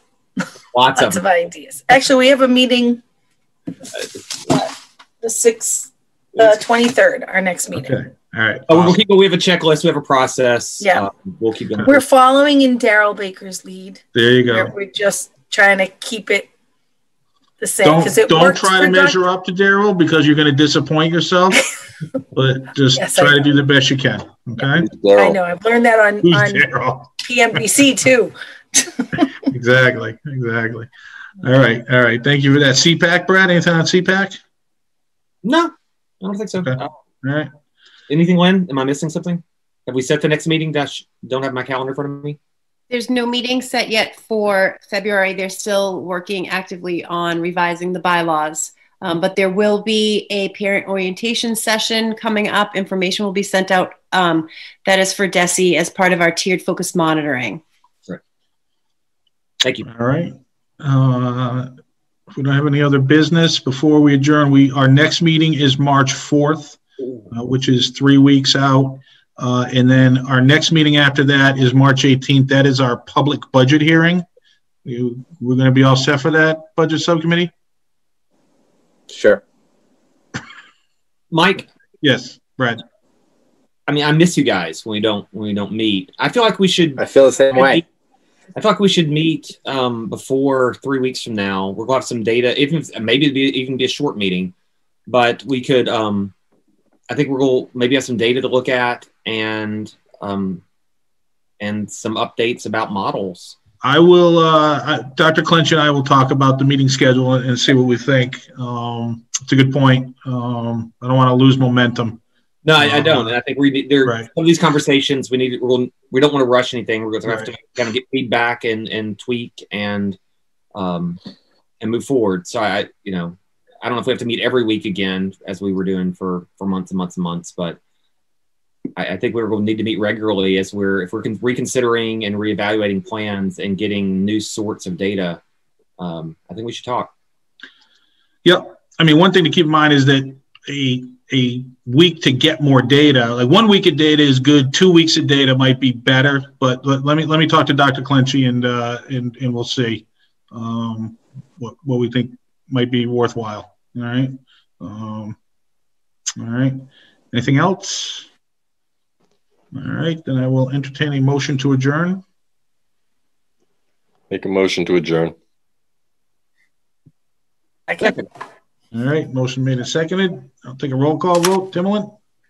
Grassi, yes. Brad? Brad Austin, yes. Matt? Matt Hunt, yes. Justin? Justin McCarthy, yes. And Mike Fontella votes yes as well. Thank you, Dorothy and Bettina and LCTV, Dave and Judy. Appreciate everybody else coming, and we'll see you guys. We'll let you know. Thank you. Good night.